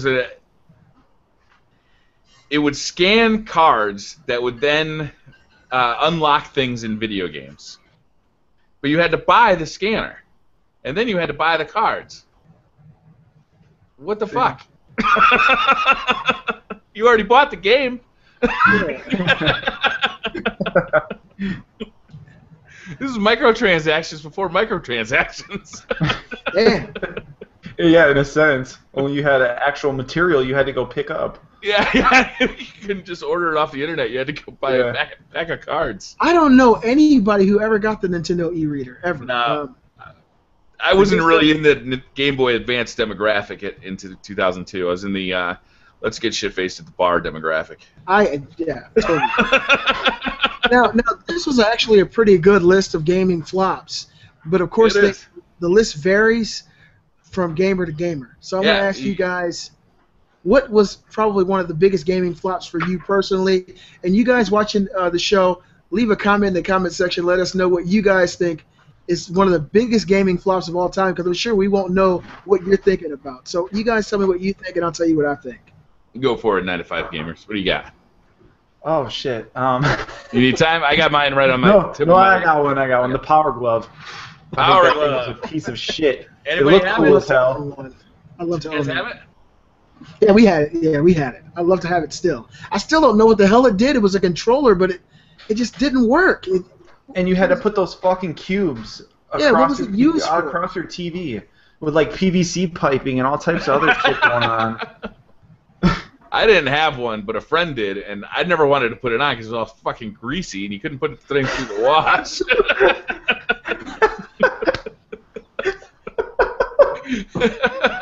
He's eating chips while playing Punch-Out. Yeah, right. Like you're gonna give a bunch of kids a glove that you can't wash. No, that's a bad idea. That's a terrible idea. Shit. No, this is bad news. Yeah, and that's what everybody said about it. Is it basically didn't work. You know, you're supposed to be able to control it with your fingers, but the wasn't responsive. The first time I ever seen their commercial where the dude walks into like the stadium arena and he puts the glove on, I'm like, oh, that thing's awesome. And then I saw it in real life. I was like, wow, this thing's a piece of shit. I thought it was like God's next coming. It was Jesus literally coming back. Get back in the form of an electronic glove. All right, I'd go with the Dreamcast because I freaking loved my Dreamcast. I played Code Veronica on it. Skies of Arcadia is one of my favorite games of all time. I absolutely loved it. Grandia 2. I spent so much time with so many great games and experiences that I just didn't have anywhere else. Crazy Taxi I loved. Soul Calibur, Shenmue. Damn. Even stuff like weird stuff like what was that? Seaman. Like Go Rockets. Yeah, Seaman. Like it was just this bizarre but awesome console, and it died so quickly. It was so heartbreaking. But man, I mean, you talk about a crash. It crashed the entire company right out of the hardware market. Damn. Yeah. Typing of the Dead. They did everything different than everybody else. I actually have the keyboard and the game. I love that game. First console that came with a modem. You can also get a LAN adapter for it. And a web browser. Yeah, you can play with keyboard and mouse. You can play Quake 3 with keyboard and mouse. Yeah, and you could get on the dial-up internet back when that was cool. Yeah, with a web browser. Like, you could just browse the web. Yeah, I bought shit off of eBay with that thing. You guys know how hard it was to look at porn with a dial-up? It's terrible. I have no idea. How hard was it? It was hard. It was hard, Mr. Rabbit. Now, literally. I've seen no choice but to stay hard when things aren't moving. Okay. I've seen quite a few flops. Things I consider flops that I had fun with, believe it or not. I had a lot of fun with the Super Scope 6 for that 5 minutes. Until it broke. Yeah. Sega Minister I'd put in that same category. Yeah, I was going to say the Minister next. But the Super Scope 6, I really enjoyed it with the game, with the not disc, but with the cartridge it came with, where you had the 6 different games you could play. Yeah, it was like mini games, right? Yeah, you could play a game like Columns where you actually shoot different colors. That was a lot of fun. But I got to say the biggest gaming flop that I've ever owned is the Atari Jaguar. Oh, you owned one of those, huh? Yeah, and I actually, it was in my storage, and my ex-wife, that's why I say you. Hey, I have an Atari Jaguar controller right here. Check this out. Let me see that. Oh, that's a small one. Okay, that was the smaller version that they re-released. That's the same damn remote I got too. 9 to 5, same shit. The Atari Jaguar, it boasted this new graphics power, and it looked worse than anything I'd ever seen. I think the game that I wanted to play on it was Aliens, or Alien vs. Predator. I think it was Alien. And when I bought it, I actually bought it on eBay about 9 years ago, and I got a lot of about 20 games. Oh, you didn't own it new. You owned it. No. Oh, okay. When it was new, it was very expensive. Yeah. And then it quickly became a failure, and so I bought it when I first started collecting, probably about 10 years ago. And that controller was just trash. The controller is this big. It really, literally is that large, and it has like 20 buttons on the bottom of it. And the graphics of each game was just terrible. It made you feel bad to be a gamer playing that, and that was probably the biggest flop and one of the worst gaming experiences I've ever had was the Atari Jaguar. Yeah. You ever check out the CDI in that Zelda game? Oh, God. There's 2 of them. The animation was just flawless, wasn't it? The only time I ever played it was actually, there was a store called Tweeter, and they were selling them, and you could go in there and like kind of play with it. Man, it was terrible. God, I can't believe Nintendo. How did that even happen? I don't know, some kind of licensing deal. Like Nintendo, like almost denies it to this day. Like they don't accept it as part of the Zelda lore. It's kind of funny. Let me ask you guys a question. It's kind of off the subject, and I know we don't normally do this, but there was an arcade game that came out when we were all younger called Dragon's Lair. Yeah. I used to spend a lot of money on that arcade game, but I never got anywhere because I did not understand what the hell I was supposed to be doing. Did that happen to you guys? No, I knew because somebody told me. I had no. I would just stand there with the controller in my hand, and then all of a sudden my character would die, and it would say "Game Over." I'd say, "Damn, another $1?" Yeah, I just didn't understand. Quick time events, and if you knew how to do it, you could get all the way through it in like 10 or 15 minutes. Yeah, that sucked. Yeah, that was a bad game. It looked good though. It's on PSN. It's on. I have it on PS3 now. I still don't like it. No, it's no good. And now you don't have to put your coins in there, though. You're all right. Yeah, I just don't want to waste my time anymore, though. That shit is terrible. Oh my goodness. Oh, okay. Right, and there's another topic. Are gamers dying? Now, I don't know. Well, I'm not even going to make that joke because it's too soon. But Our gamer's dying. I thought this is maybe somehow a reference to Robin Williams. He named his daughter Zelda, and he was a big gamer. But I don't think this is referring to him in any way. No. Why don't you clarify the question? So what it really relates to is something I kind of went on a rant earlier in the show about, and how gamers are starting to get this like bad reputation, right? Because they can't behave themselves, right? So now people are trying to distance themselves from that word gamer, right? I play video games, but I'm not one of those gamers. I'm not one of those people that acts like a fucking idiot on the internet. I don't go ballistic because my favorite game series is doing something I don't like. I'm not going to send death threats to a woman because she believes that female characters should be represented fairly in video games. I'm not going to do any of that stuff. So it's like this word, gamer, which I've always identified with since probably the 90s when I first started hearing it. Is that term kind of becoming toxic? Is it dying? Does it have a negative connotation to it? Definitely has a negative connotation at this point, I think. Yeah, I see that as well. But my personal stance is this: I'm a gamer, but I'm not one of them. I'm not that immature, negative aspect of what a gamer is. Mm-hmm. I can't even say it's the younger people anymore either. There's a lot of people 25, 30 years old who get irate and rage online if things don't go their way. And that's probably something that's going to persist. There is no governor here. There is no one teaching people. We have the world at our fingertips now. So every type of personality and personality trait is going to be easily accessed online. And these people who act this way in their day-to-day life are going to reflect that when they're playing video games. So I don't think there's ever going to be a day where gamers are all mature and agree to disagree. I think it'll always be an asshole or two. And that's like in every aspect of life, in every field of our day-to-day lives, there are people who know how to act and people who don't. There are people who know how to have an intelligent discourse with someone, and there are other people who break out into a fist fight. And it's more easily reflected with this online atmosphere because of the anonymity of people. You don't have to tell anyone who you are. You don't have to divulge your information, your real name, what you look like. And you can openly say the things that you feel the deepest, darkest parts of you without any fear of repercussion. Right, the shit that would get you knocked out. Yeah. If you said it to somebody to their face, that's you get knocked out or arrested. That's the thing. And see, I run into that, especially being a black guy. Most people don't know it when I play the video games, but every now and then I might, say a term that lets people know I'm black. I might be talking to my wife and say, hey, that fried chicken's done. Oh, it's a black dude. But when people find out, usually that I'm a black guy, I'll hear things from people, racial slurs and all kinds of ignorant shit. And what I do, I call those people video game gangsters or internet gangsters. People who they try to be hard over the internet.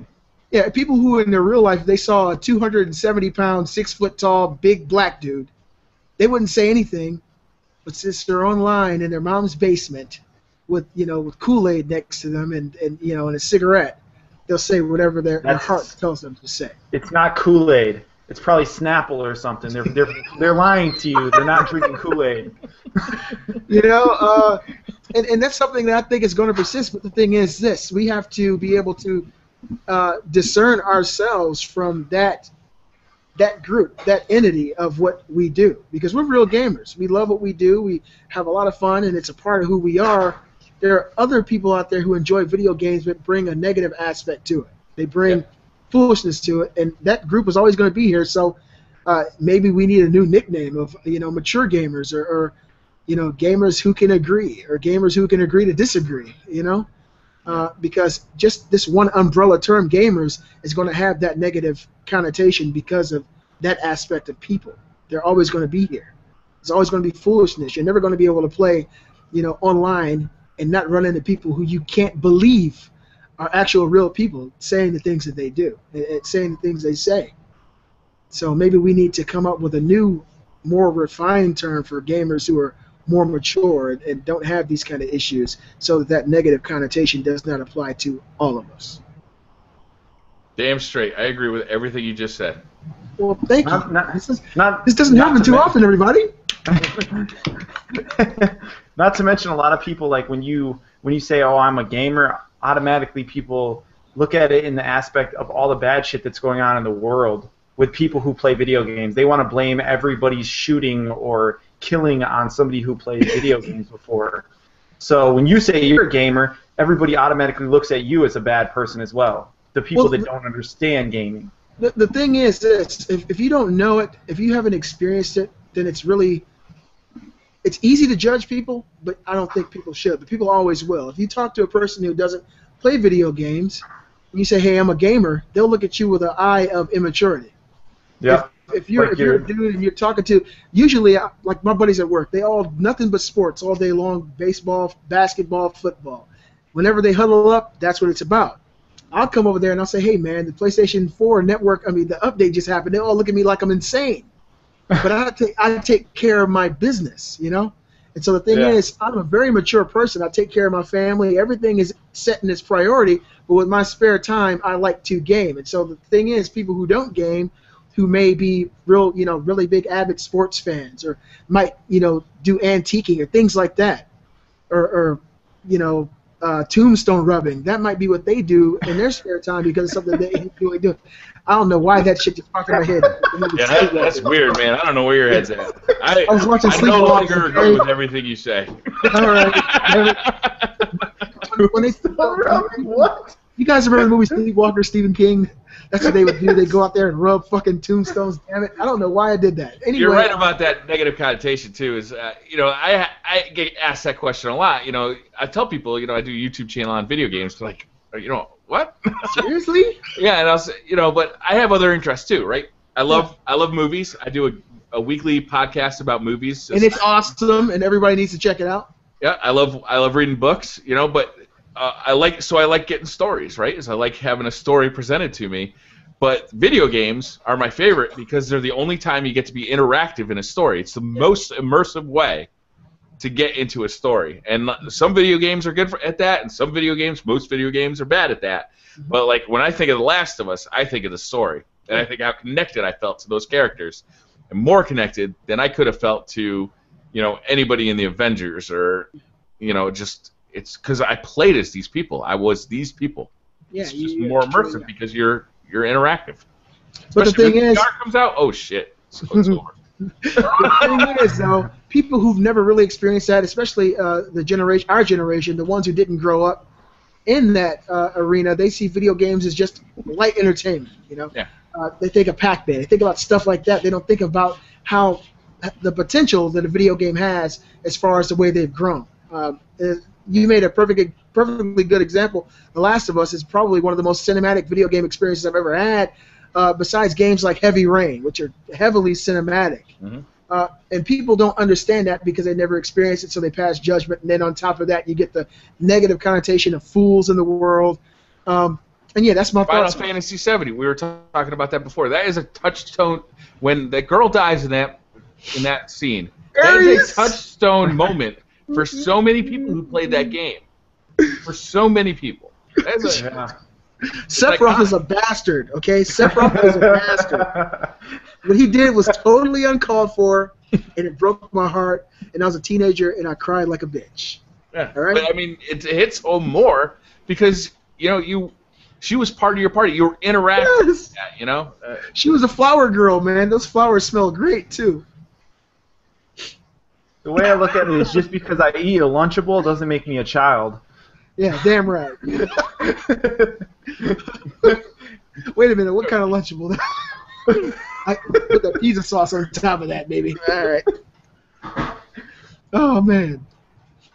Yeah, so that's how I feel about it, Are gamers dying? I don't think gamers are dying. I just think more foolish gamers are being born.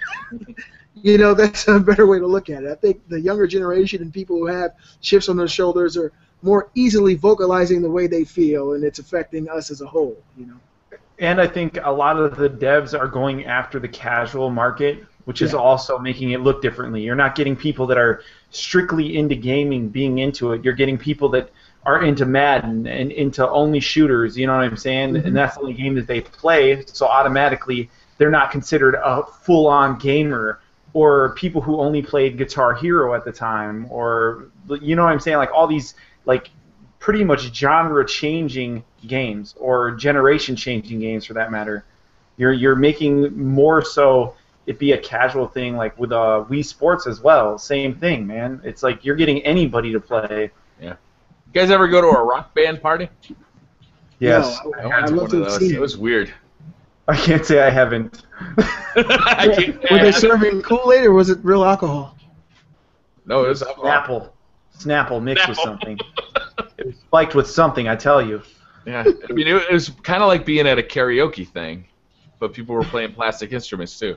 Don't get me wrong, I fucking loved that game. I thought it was a fun game, but it was weird, like watching people get serious about it. But hey, who am I to judge? I'm not judging. Will they bring that back? You think they're gonna bring back Guitar Hero or Rock Band? Do you think? I bet it'll come back. It needs some time off, and I bet it'll come back. Yeah. They did that to death. I mean, they especially all oversaturated. the Green Day and Aerosmith and Beatles. They did it to death. So if they do that, it has to be something fresh and something they do maybe annually, not every other week. It seemed like a new rock band, and it was coming out every month, and people are going to continually. Say what? When that was in its prime, I was working at GameStop at the time, and it literally seemed like a Guitar Hero was coming out every other, like, 2 weeks or so. Yeah. I was like, really? Another Guitar Hero game? It got out of hand. When I first met my wife, she actually had it, and I'd never played it before. And we played together. I thought I was the man. I was like, damn it, who needs a real guitar? This is awesome. But when I started to see how many more, expansions and different versions were coming out, it just became, I felt over encumbered like you do in the Elder Scrolls. I couldn't move. It was just too much, and sit in it, and then you play it over and over and over again, and it just becomes, you feel like you're an addict. And you got. How much were the tracks on that? They were like $2 or $3, yeah, right? Per track, yeah. Yeah, so you had to buy all that DLC, any song that you wanted. I had a friend who had a ton of it. Yeah. I like the DJ Hero game that came out. Oh yeah, with the little record scratcher. Yeah, that was actually pretty cool. It was good. Yeah, it was a new twist on it. It worked really well too. Who knows, man? If the PS4 and the Xbox One, they're going to make a peripheral for games like that. I don't think that the harmonics types of games are totally dead. I just think they're going to wait till the right time to let people take a breath and kind of forget about it before they bring it out and make it fresh again. Yeah, I think you're right. They just need a break. Yeah. People will kind of forget, and then somebody will come up with like a new take on it, and it'll be new. Fresh, that Rocksmith game, is that the one where you plug in an actual guitar? Yeah. I have actually thought about picking that up because I've flirted with playing guitar for probably the last 15 years, and I don't know, it just seems like a nice way to do it.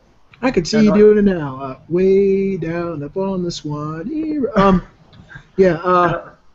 wanted to do that too. A lot of people have said it actually works too. Like people who've never played the guitar before and have actually picked it up and played it, they say it actually shows you how to play a guitar legitimately. Yeah, that's cool. That's cool. There used to be a lot of stuff like that for keyboards. Cheap. You said they should? No, there used to be a lot of stuff like that for keyboards back in the day. Even the NES had that. Really? Yeah. Yeah. Yeah, when I saw Rocksmith, I believe it or not, I felt like you. I was like, damn, my father can play the guitar, and my grandfather, he played. And it seemed like something that we all should have learned, should have been passed down, but he just taught us how to speak bullshit instead. But he kicked his ass in Call of Duty, though, I bet. Yeah, I can destroy him. But yeah, I wanted to actually pick that up myself because I was reading a lot of reviews on it back in the earlier video. I'm trying to think. I think it was IGN magazines or online. People were really learning how to play the guitar. Yeah, that's cool. And not just one or two people. Like everybody was saying, they actually learned how to do that without the game itself. So you can probably find it cheap now. Get you a good guitar. I think you need to hook up some kind of hardware interface. eBay, baby. Probably. Yeah. So I was thinking last week, actually, I'm pretty sure that the Xbox 360 is the best console ever. Reasons? All right. Well, there's a lot of reasons. One is Xbox Live, revolutionized gaming completely. It's the first time you actually got first-person controls that were good. I mean, Halo had them, but I think that it wasn't until the Xbox 360 where they really got perfected. There's a lot of reasons. Hard drive, having an external hard drive on that thing was huge. They didn't misuse it either. They didn't just install everything to it. I mean, a lot of people had a hard drive that lasted their entire system. Now with the PS4 and the Xbox One, I'm already looking at upgrading both of those hard drives. I don't know if I would say it's the best system, best console of all time. It was easy to develop for? Yeah, it was definitely up there. Developers had the West more important to the industry. Like it created a situation where the video games weren't just Japan centric. Well, yeah, I guess the Microsoft's Xbox 360 was the first. Yeah, you're right. Yeah. They made it a 3-horse race. Yeah. It was no longer just a race between Sony and Nintendo. Microsoft had the original Xbox, but it was the Xbox 360 that actually made a dent in the industry. A lot of the things that they did, Sony did very well too with the PlayStation 3, but the PS3 came out a year after the Xbox 360. So yeah, I guess you could easily say that a lot of the ideas that were that came out with the Xbox 360 were kind of gifted to the PS3 as far as design. Xbox Live definitely, I got to say that for sure, revolutionized gaming. Yeah, that was, I think, probably the biggest change in gaming since the NES. But that Xbox Live started on the original Xbox, though. Yeah, so, but it was. Do you ever use it on the Xbox Live, on the Xbox One or the first Xbox? It was. I did. I used to play Ghost Recon on the Xbox. Yeah, it was not the system that came with the Xbox 360 with party chat. It was a social network on the Xbox 360. On the Xbox One, it just connected players. Yeah. I mean, it's a good system, but you know me. I'm going to go with Sony all day. Yeah, but you can't argue that the Sony PlayStation 3 is the most revolutionary console, right? Well, I mean, it all depends on the time, because when the 64 came out, it was revolutionary. Well, it had better graphics, but was it revolutionary? Well, the controller was the first analog controller of all time, and that was the first time anyone ever controlled a game using that. So it was revolutionary. We were so used to playing games with the traditional D-pad, and when you saw Mario 64 for the first time and you grabbed that controller, it was an entirely new experience. So it was revolutionary, and for that time, graphically, it was revolutionary. Now, if we jump 10 years into the future, of course the Xbox 360 will be revolutionary, because of the Xbox Live. But I mean, as time progresses and technology moves forward, there's new ways to revolutionize. So I don't know if I could say the Xbox 360 revolutionized things more, because everybody bit off Nintendo's control design. They added to it and perfected it, but Nintendo was the first. And when it comes to playing a game and you become submerged in an experience, the way that you interact with the game matters almost more than anything else, the way you're actually controlling that game. Was the Rumble Pack on the N64 the first time we had Rumble in a controller? It was first, yes. It was the first system to have a Rumble. And shortly thereafter, Sony adopted it. But yeah, the Rumble Pack, you stick it to the controller. Dreamcast, they adopted it. Everybody kind of bit off of Nintendo's designs, but that's one thing Nintendo's always had. They've always tried to be revolutionary with the way you actually control your games. They kind of fell a little bit with the Wii U, but before that they had the Wii. They revolutionized motion controls. Everybody kind of bit off of that. So everybody revolutionizes. It all depends on the era that you're talking about. Because if we could go back before the PS3 and the Xbox 360 were ever created, everybody would have said the 64 revolutionized more than anyone else because of the way those the game was controlled. Then the PS3 had dual analogs. The PS2 had dual analogs. The PS1 had dual analogs. Yeah. But when it comes to Xbox Live, I got to say that they created this social experience that you're able to actually see who was online, follow them, play the games they were playing, comment. All that stuff became a reality with Xbox Live. So they did revolutionize that. But I got to say that's probably the only thing that I feel that they revolutionized. You don't think the hard drive was a revolution? I mean, that came out with the Xbox original as well. I think party chat. The original. I think party chat is an extreme thing too. Like a lot of people complain about the Wii U, and the first thing they bring up is no party chat. That's the very first thing that anybody brings up is there's no party chat on the Wii U, and it's powerful enough to have party chat. Why don't they have it? You know. So a lot of people think party chat is the biggest deal in gaming yet. I didn't use party chat, believe it or not, until I started playing on the PS4. Never used it before until we got together and started playing games together. And I see the value of it. I think it's great. But back to your question, Briar Rabbit, I think hard drives are, of course, they're revolutionary. And I think, did the PS2 even have one? No. No, they had a network. You might have been able to add one. I'm not sure, to be honest with you. I think later on you probably were, but they did a network adapter. When the original Xbox came out with a hard drive, that's the original Xbox, they did revolutionize. Because before that, you're talking 20, 30 megabytes inside of a console. Yeah, I think it also changed gaming. I mean, it changed it in a way that it's hard to look back on and not... You know, it used to be Nintendo and Sony were Japanese developers. Games came out first in Japan. Consoles came out first in Japan. The Xbox created a situation where it was a PC, basically, right? And, you know, Western developers swamped to this thing, and they started making amazing console games. And it was really the first time that Western developers became, like, lead developers for a console. You know? And that was a huge tide change. I mean, think about Call of Duty. Right? I know everybody hates talking about Call of Duty, but if you think about that being the #1 sales game for years and years, when it used to be all about Mario and Sonic and Final Fantasy and all these Japanese games, you know, and it's just not that anymore. You know, Western developers have just taken over, and I think a lot of that is because of the Xbox. Yeah, and you said it right. It's because of the Xbox. The original Xbox was the one that brought that to fruition. The Xbox 360, they kind of molded it, made it better, and revolutionized upon a recipe that was already enacted. Right. But it was, I mean, the Xbox 360 was better than the Xbox. That's what I'm saying. It's the best console ever. Yeah. I enjoy the Xbox 360. It's sitting right there.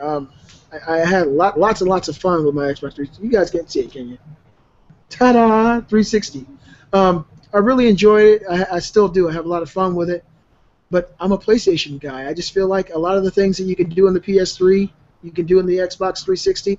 Some of the things on the Xbox 360 you can't do on the PS3, and vice versa. I hold those two consoles neck and neck, honestly.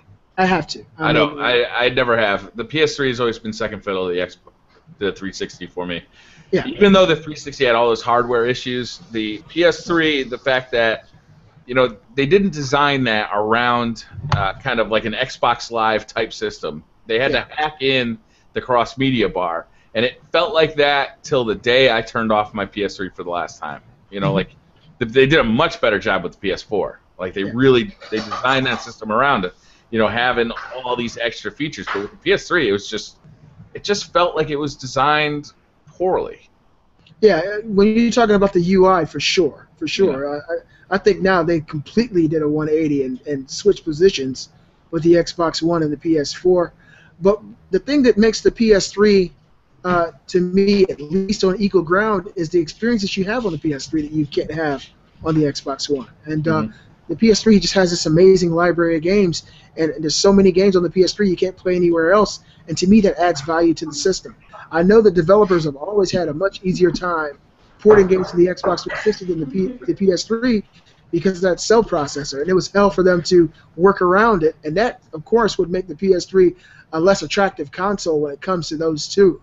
But you know, the reason to me that they're neck and neck, the numbers speak for themselves. You know, Xbox 360 and the PS3 came out a year apart. Now they're both at 80 million sold. PS3 actually caught up and passed the Xbox 360, and the reason being is because there's so many, you know, exclusives that have been over the years developed and released for PS3 that you couldn't get anywhere else, and that made that overall experience to me better, if not just as good as the Xbox 360. Yeah, it never caught up in. You know, I had both of the consoles at day one launch, right? But it never caught up in my mind, just as far as usability goes. You know, talking with my friends, playing with them, it never could compare with Xbox Live. Never could do it. The thing is, though, it's like a lot of people, and I agree with you there. Usability of the Xbox 360 does far exceed the PS3 as far as the UI, as far as the abilities of the Xbox Live. But there are a lot of people out there like myself, cheap bastards, who say, "Hey, the PSN is free. That's true. I'll take a free ability to play with all my friends and converse with my friends and share pictures and for a free experience over something I pay for less attractive." I disagree with you there. I'd rather pay for something that's good than get something shitty for free. I was gonna say that. I was gonna say if it feels tacked on, I'd rather just say fuck it and pay a fee to get something that's better. Has the PSN multiplayer and matchmaking system seemed tacked on to you guys? To me, it worked fine. PS3, yeah, it did seem tacked on. It never worked as good as on the 360. I played Call of Duty. I played Call of Duty on both systems, and it still, even in Black Ops 2, did not work as well as it did on the 360. Oh, okay. See, I never played Black Ops 2 on the 360. I got it on the PS3, but go ahead. I think towards the end of the life of the systems, it got better.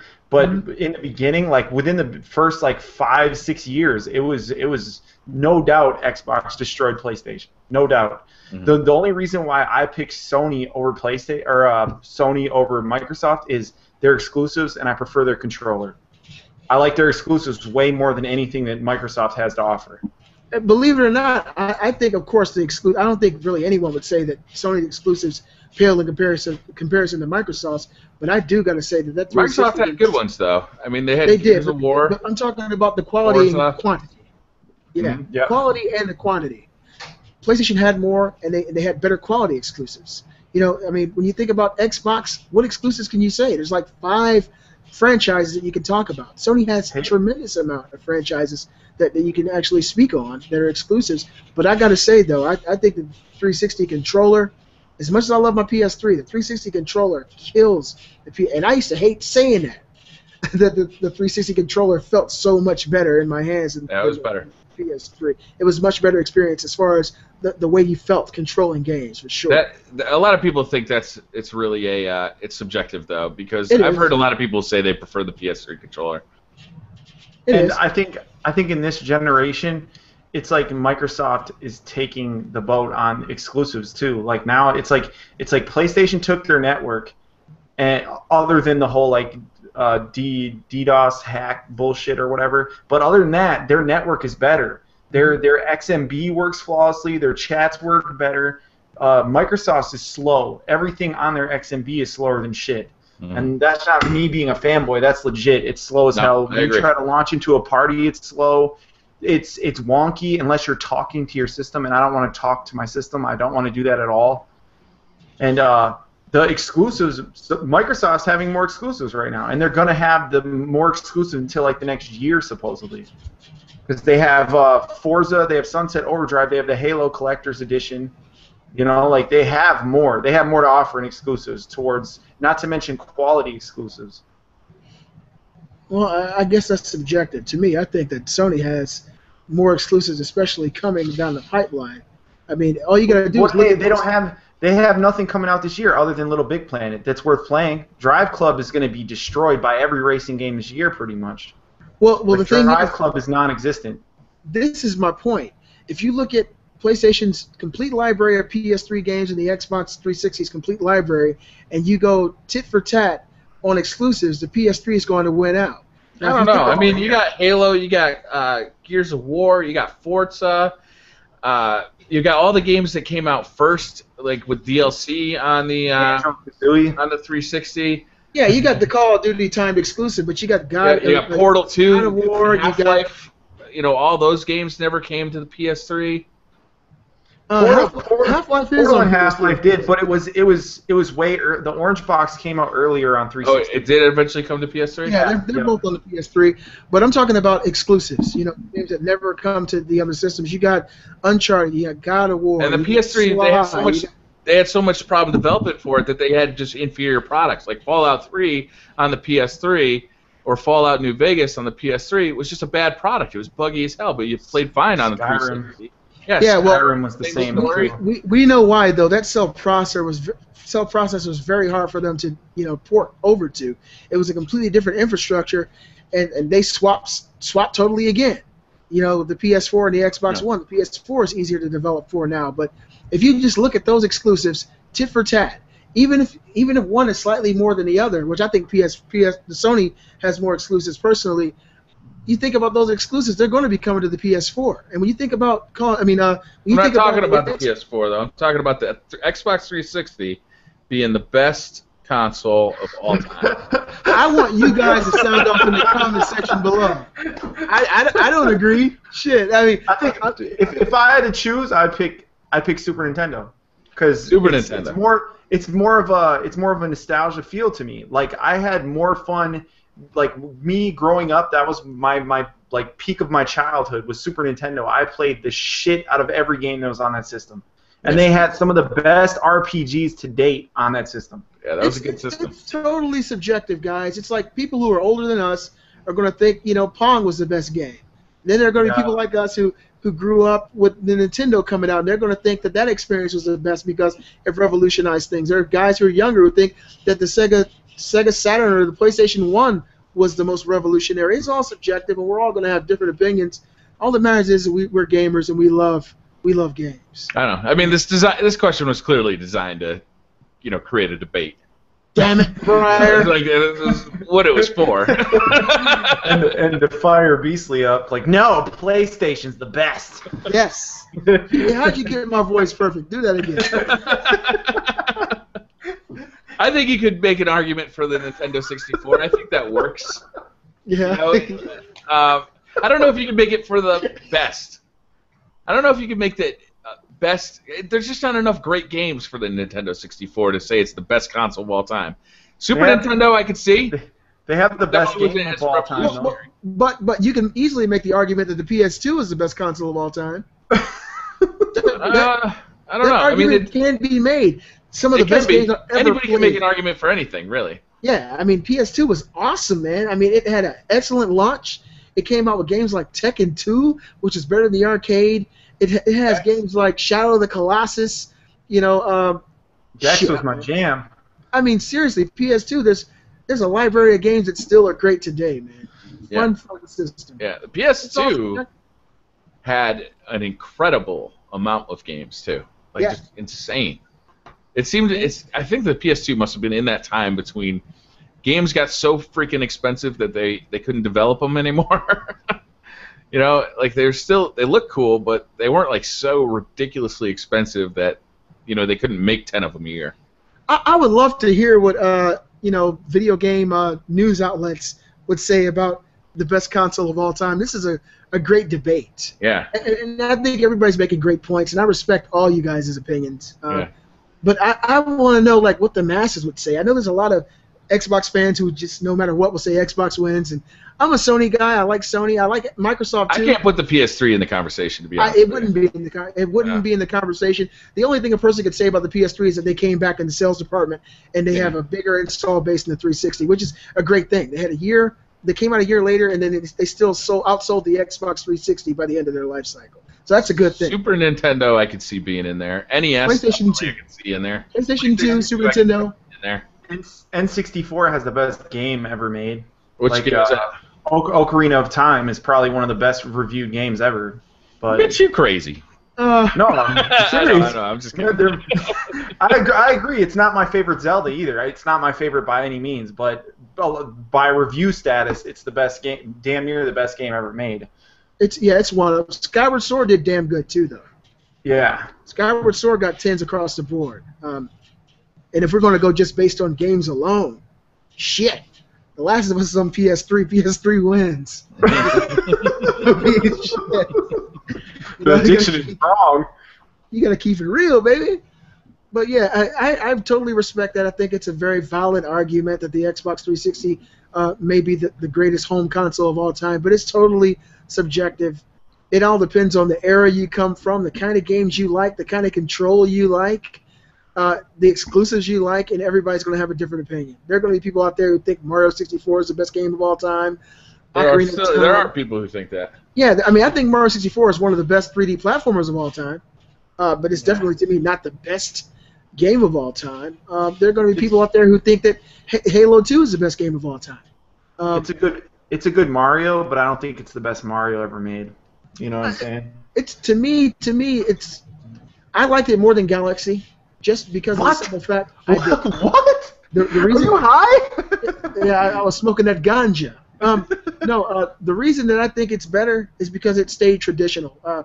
It felt like the older Marios put in a 3D environment. And Mario Galaxy, while they're both great games, it felt like they changed the recipe.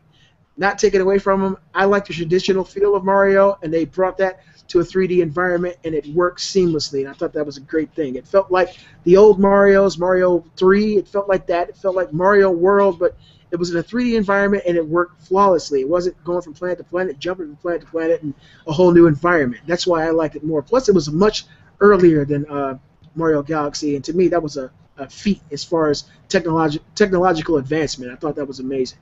How about something like the DS or the Game Boy or the Game Boy Advance? Can you put that in the argument for best consoles, or does it not deserve to be in there just because it's... The 3DS, the 3DS could be spoken in there. The DS sold great too. Shit, the Game Boy Advance sold great. They all sold really well, and they're great games. I love on all of them.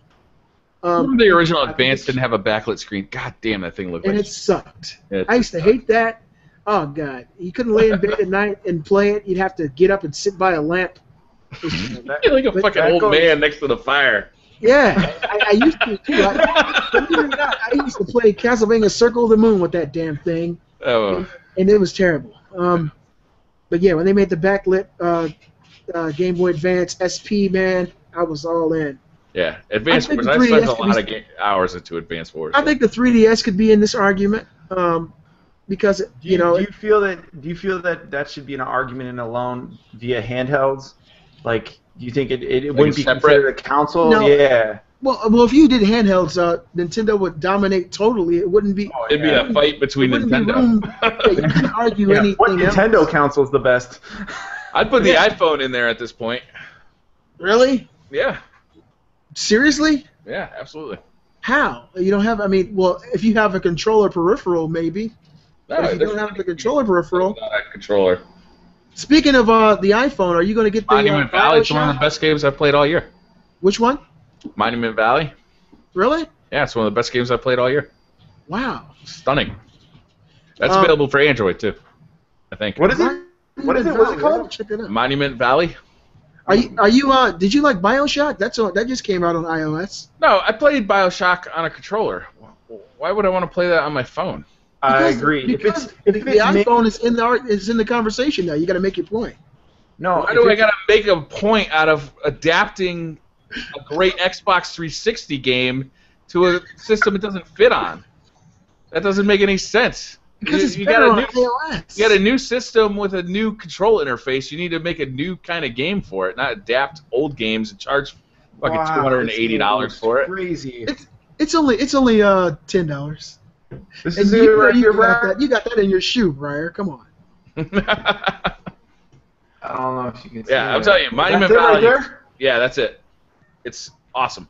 Really? Wow, I gotta check that out. It reminds me of like a really gangster version of Echoes or whatever, Chrome Echoes. Yeah, Echo Chrome. Yeah, Echo Chrome. Yeah, same thing. Yeah, it's fun. You like manipulate the environment in kind of this MC Escher way. It's really a great game. It's fantastic. Hey, I got a question. Are you guys going to be online tonight playing any games, or maybe tomorrow? I take it everybody's off tomorrow. Yeah. Can we get together to play some games, play with some of our subscribers? I'm playing. I'm gonna play right after I'm done. Oh, okay. Too. I'll play whatever. I don't care. I'll play Call of Duty. I'll play Battlefield. You just name it, and I'm there. I was thinking of playing Last of Us, Beastly, to be honest with you. Well, let's get in there. Brian, we need to get you in there too. Stop being a party pooper. I got to be nice to the family. They can watch. They can watch. I'll see what I can do. I can't make any promises. That's for you. Okay, let's watch. I'll try tomorrow afternoon too. I might be able to see tomorrow afternoon. Yeah, because that'll be fun. You guys send me a message and let me know, because I work Monday through Friday and my days are all gone. So Yeah. For me, having a 3-day weekend is like somebody sprinkling magic fairy dust on top of me. It's amazing. Yeah, I gotta like save up my time. I'm like banking brownie points for Destiny because I know I'm gonna be an idiot for that. I told you I'm going to quit. When you guys see the background just change to a wall that's right here, that means I'm in a little tiny room. And there'll be kids moving all around me in the background because there's no place for them to go. And I'll be playing Destiny. It'll be great. Let's think about this. What can we do out of our house where we'll make a lot of money? Damn it. I guess this has been thought of. Do drug dealers have to leave the house? Yeah. No, you can slide an envelope depending on the drug under your dealer. door. If you slide an envelope under your door, just make sure you don't give it to a cop. You got a I little don't like jail, and you don't have door. PlayStations in jail. Yeah. Let me see. Yeah. How about Yeah. I could be a telemarketer? Oh yeah. Well, just talk to Kate. She works for AT&T. She makes more than I do now. Damn it. As much Porn. work as I do, she makes more than me Porn. now from home. Yeah. You know, when we're talking about women's rights, this is bullshit. Right, I'll get on spankbank.com. Oh yeah. If that's not a website, Monkeyswat.net. Is that actually a website? I don't know. I'm looking right now. Spank bank. You know it is. It's not. I gotta You fucking get to see make it, too. that. There's your Bank, job bank. right there. Bank, bank. Google. Gotta be right. Somebody made this. .com. It's not coming up. It's not. Oh, domain, baby. Somebody call that. GoDaddy. Right? Can that be the name of the man. show? Oh my goodness.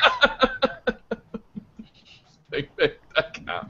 Spank bank. No, it doesn't have one. 9 to 5. You heard my little $6 PS4 headphones, right? Remember What? I was playing with you? I bought some little $6 PS4. Yeah, the clear ones that you're Yeah. the ones that we were playing with the one day, right? Yeah, they sent me another one for free. So I got 2 of them. I want to let Briar hear them. I paid $6 for these headphones, and they sound clear as day. What are they? You don't have a name. They're $6.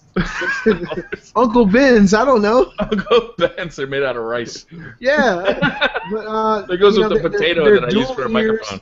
Yeah, they work great, man. I'm still in awe of it. $6. Is that an earbud or is it an over the ear? It's 2. Oh, I'll show you guys. Hold on.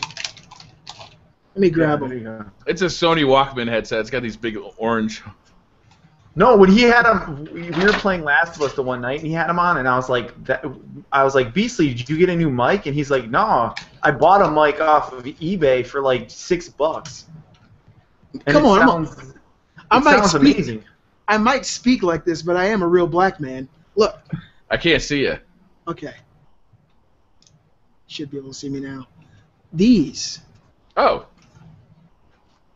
They're $6 on eBay, and they work flawlessly. They don't have a brand? No, we can brand them right now. All right, let's do Beastly it. Thoughts headphones for sale for $10. Bank $10 stereo. Yeah, these are called the Beastly Thoughts headphone set. Only $12.99. Contact Beastly Gamer now. There's literally no name on them. There's nothing. That's crazy. Nothing at all. They're like a Turtle Beach prototype right there, and you just bought them for $6. $6. But they work so well. I mean, they kill my P4Cs. I don't even use those anymore. The Turtle Beach P4Cs. How loud are they? They're real loud. Yeah, it sounds like the way I'm hearing you now. It's great.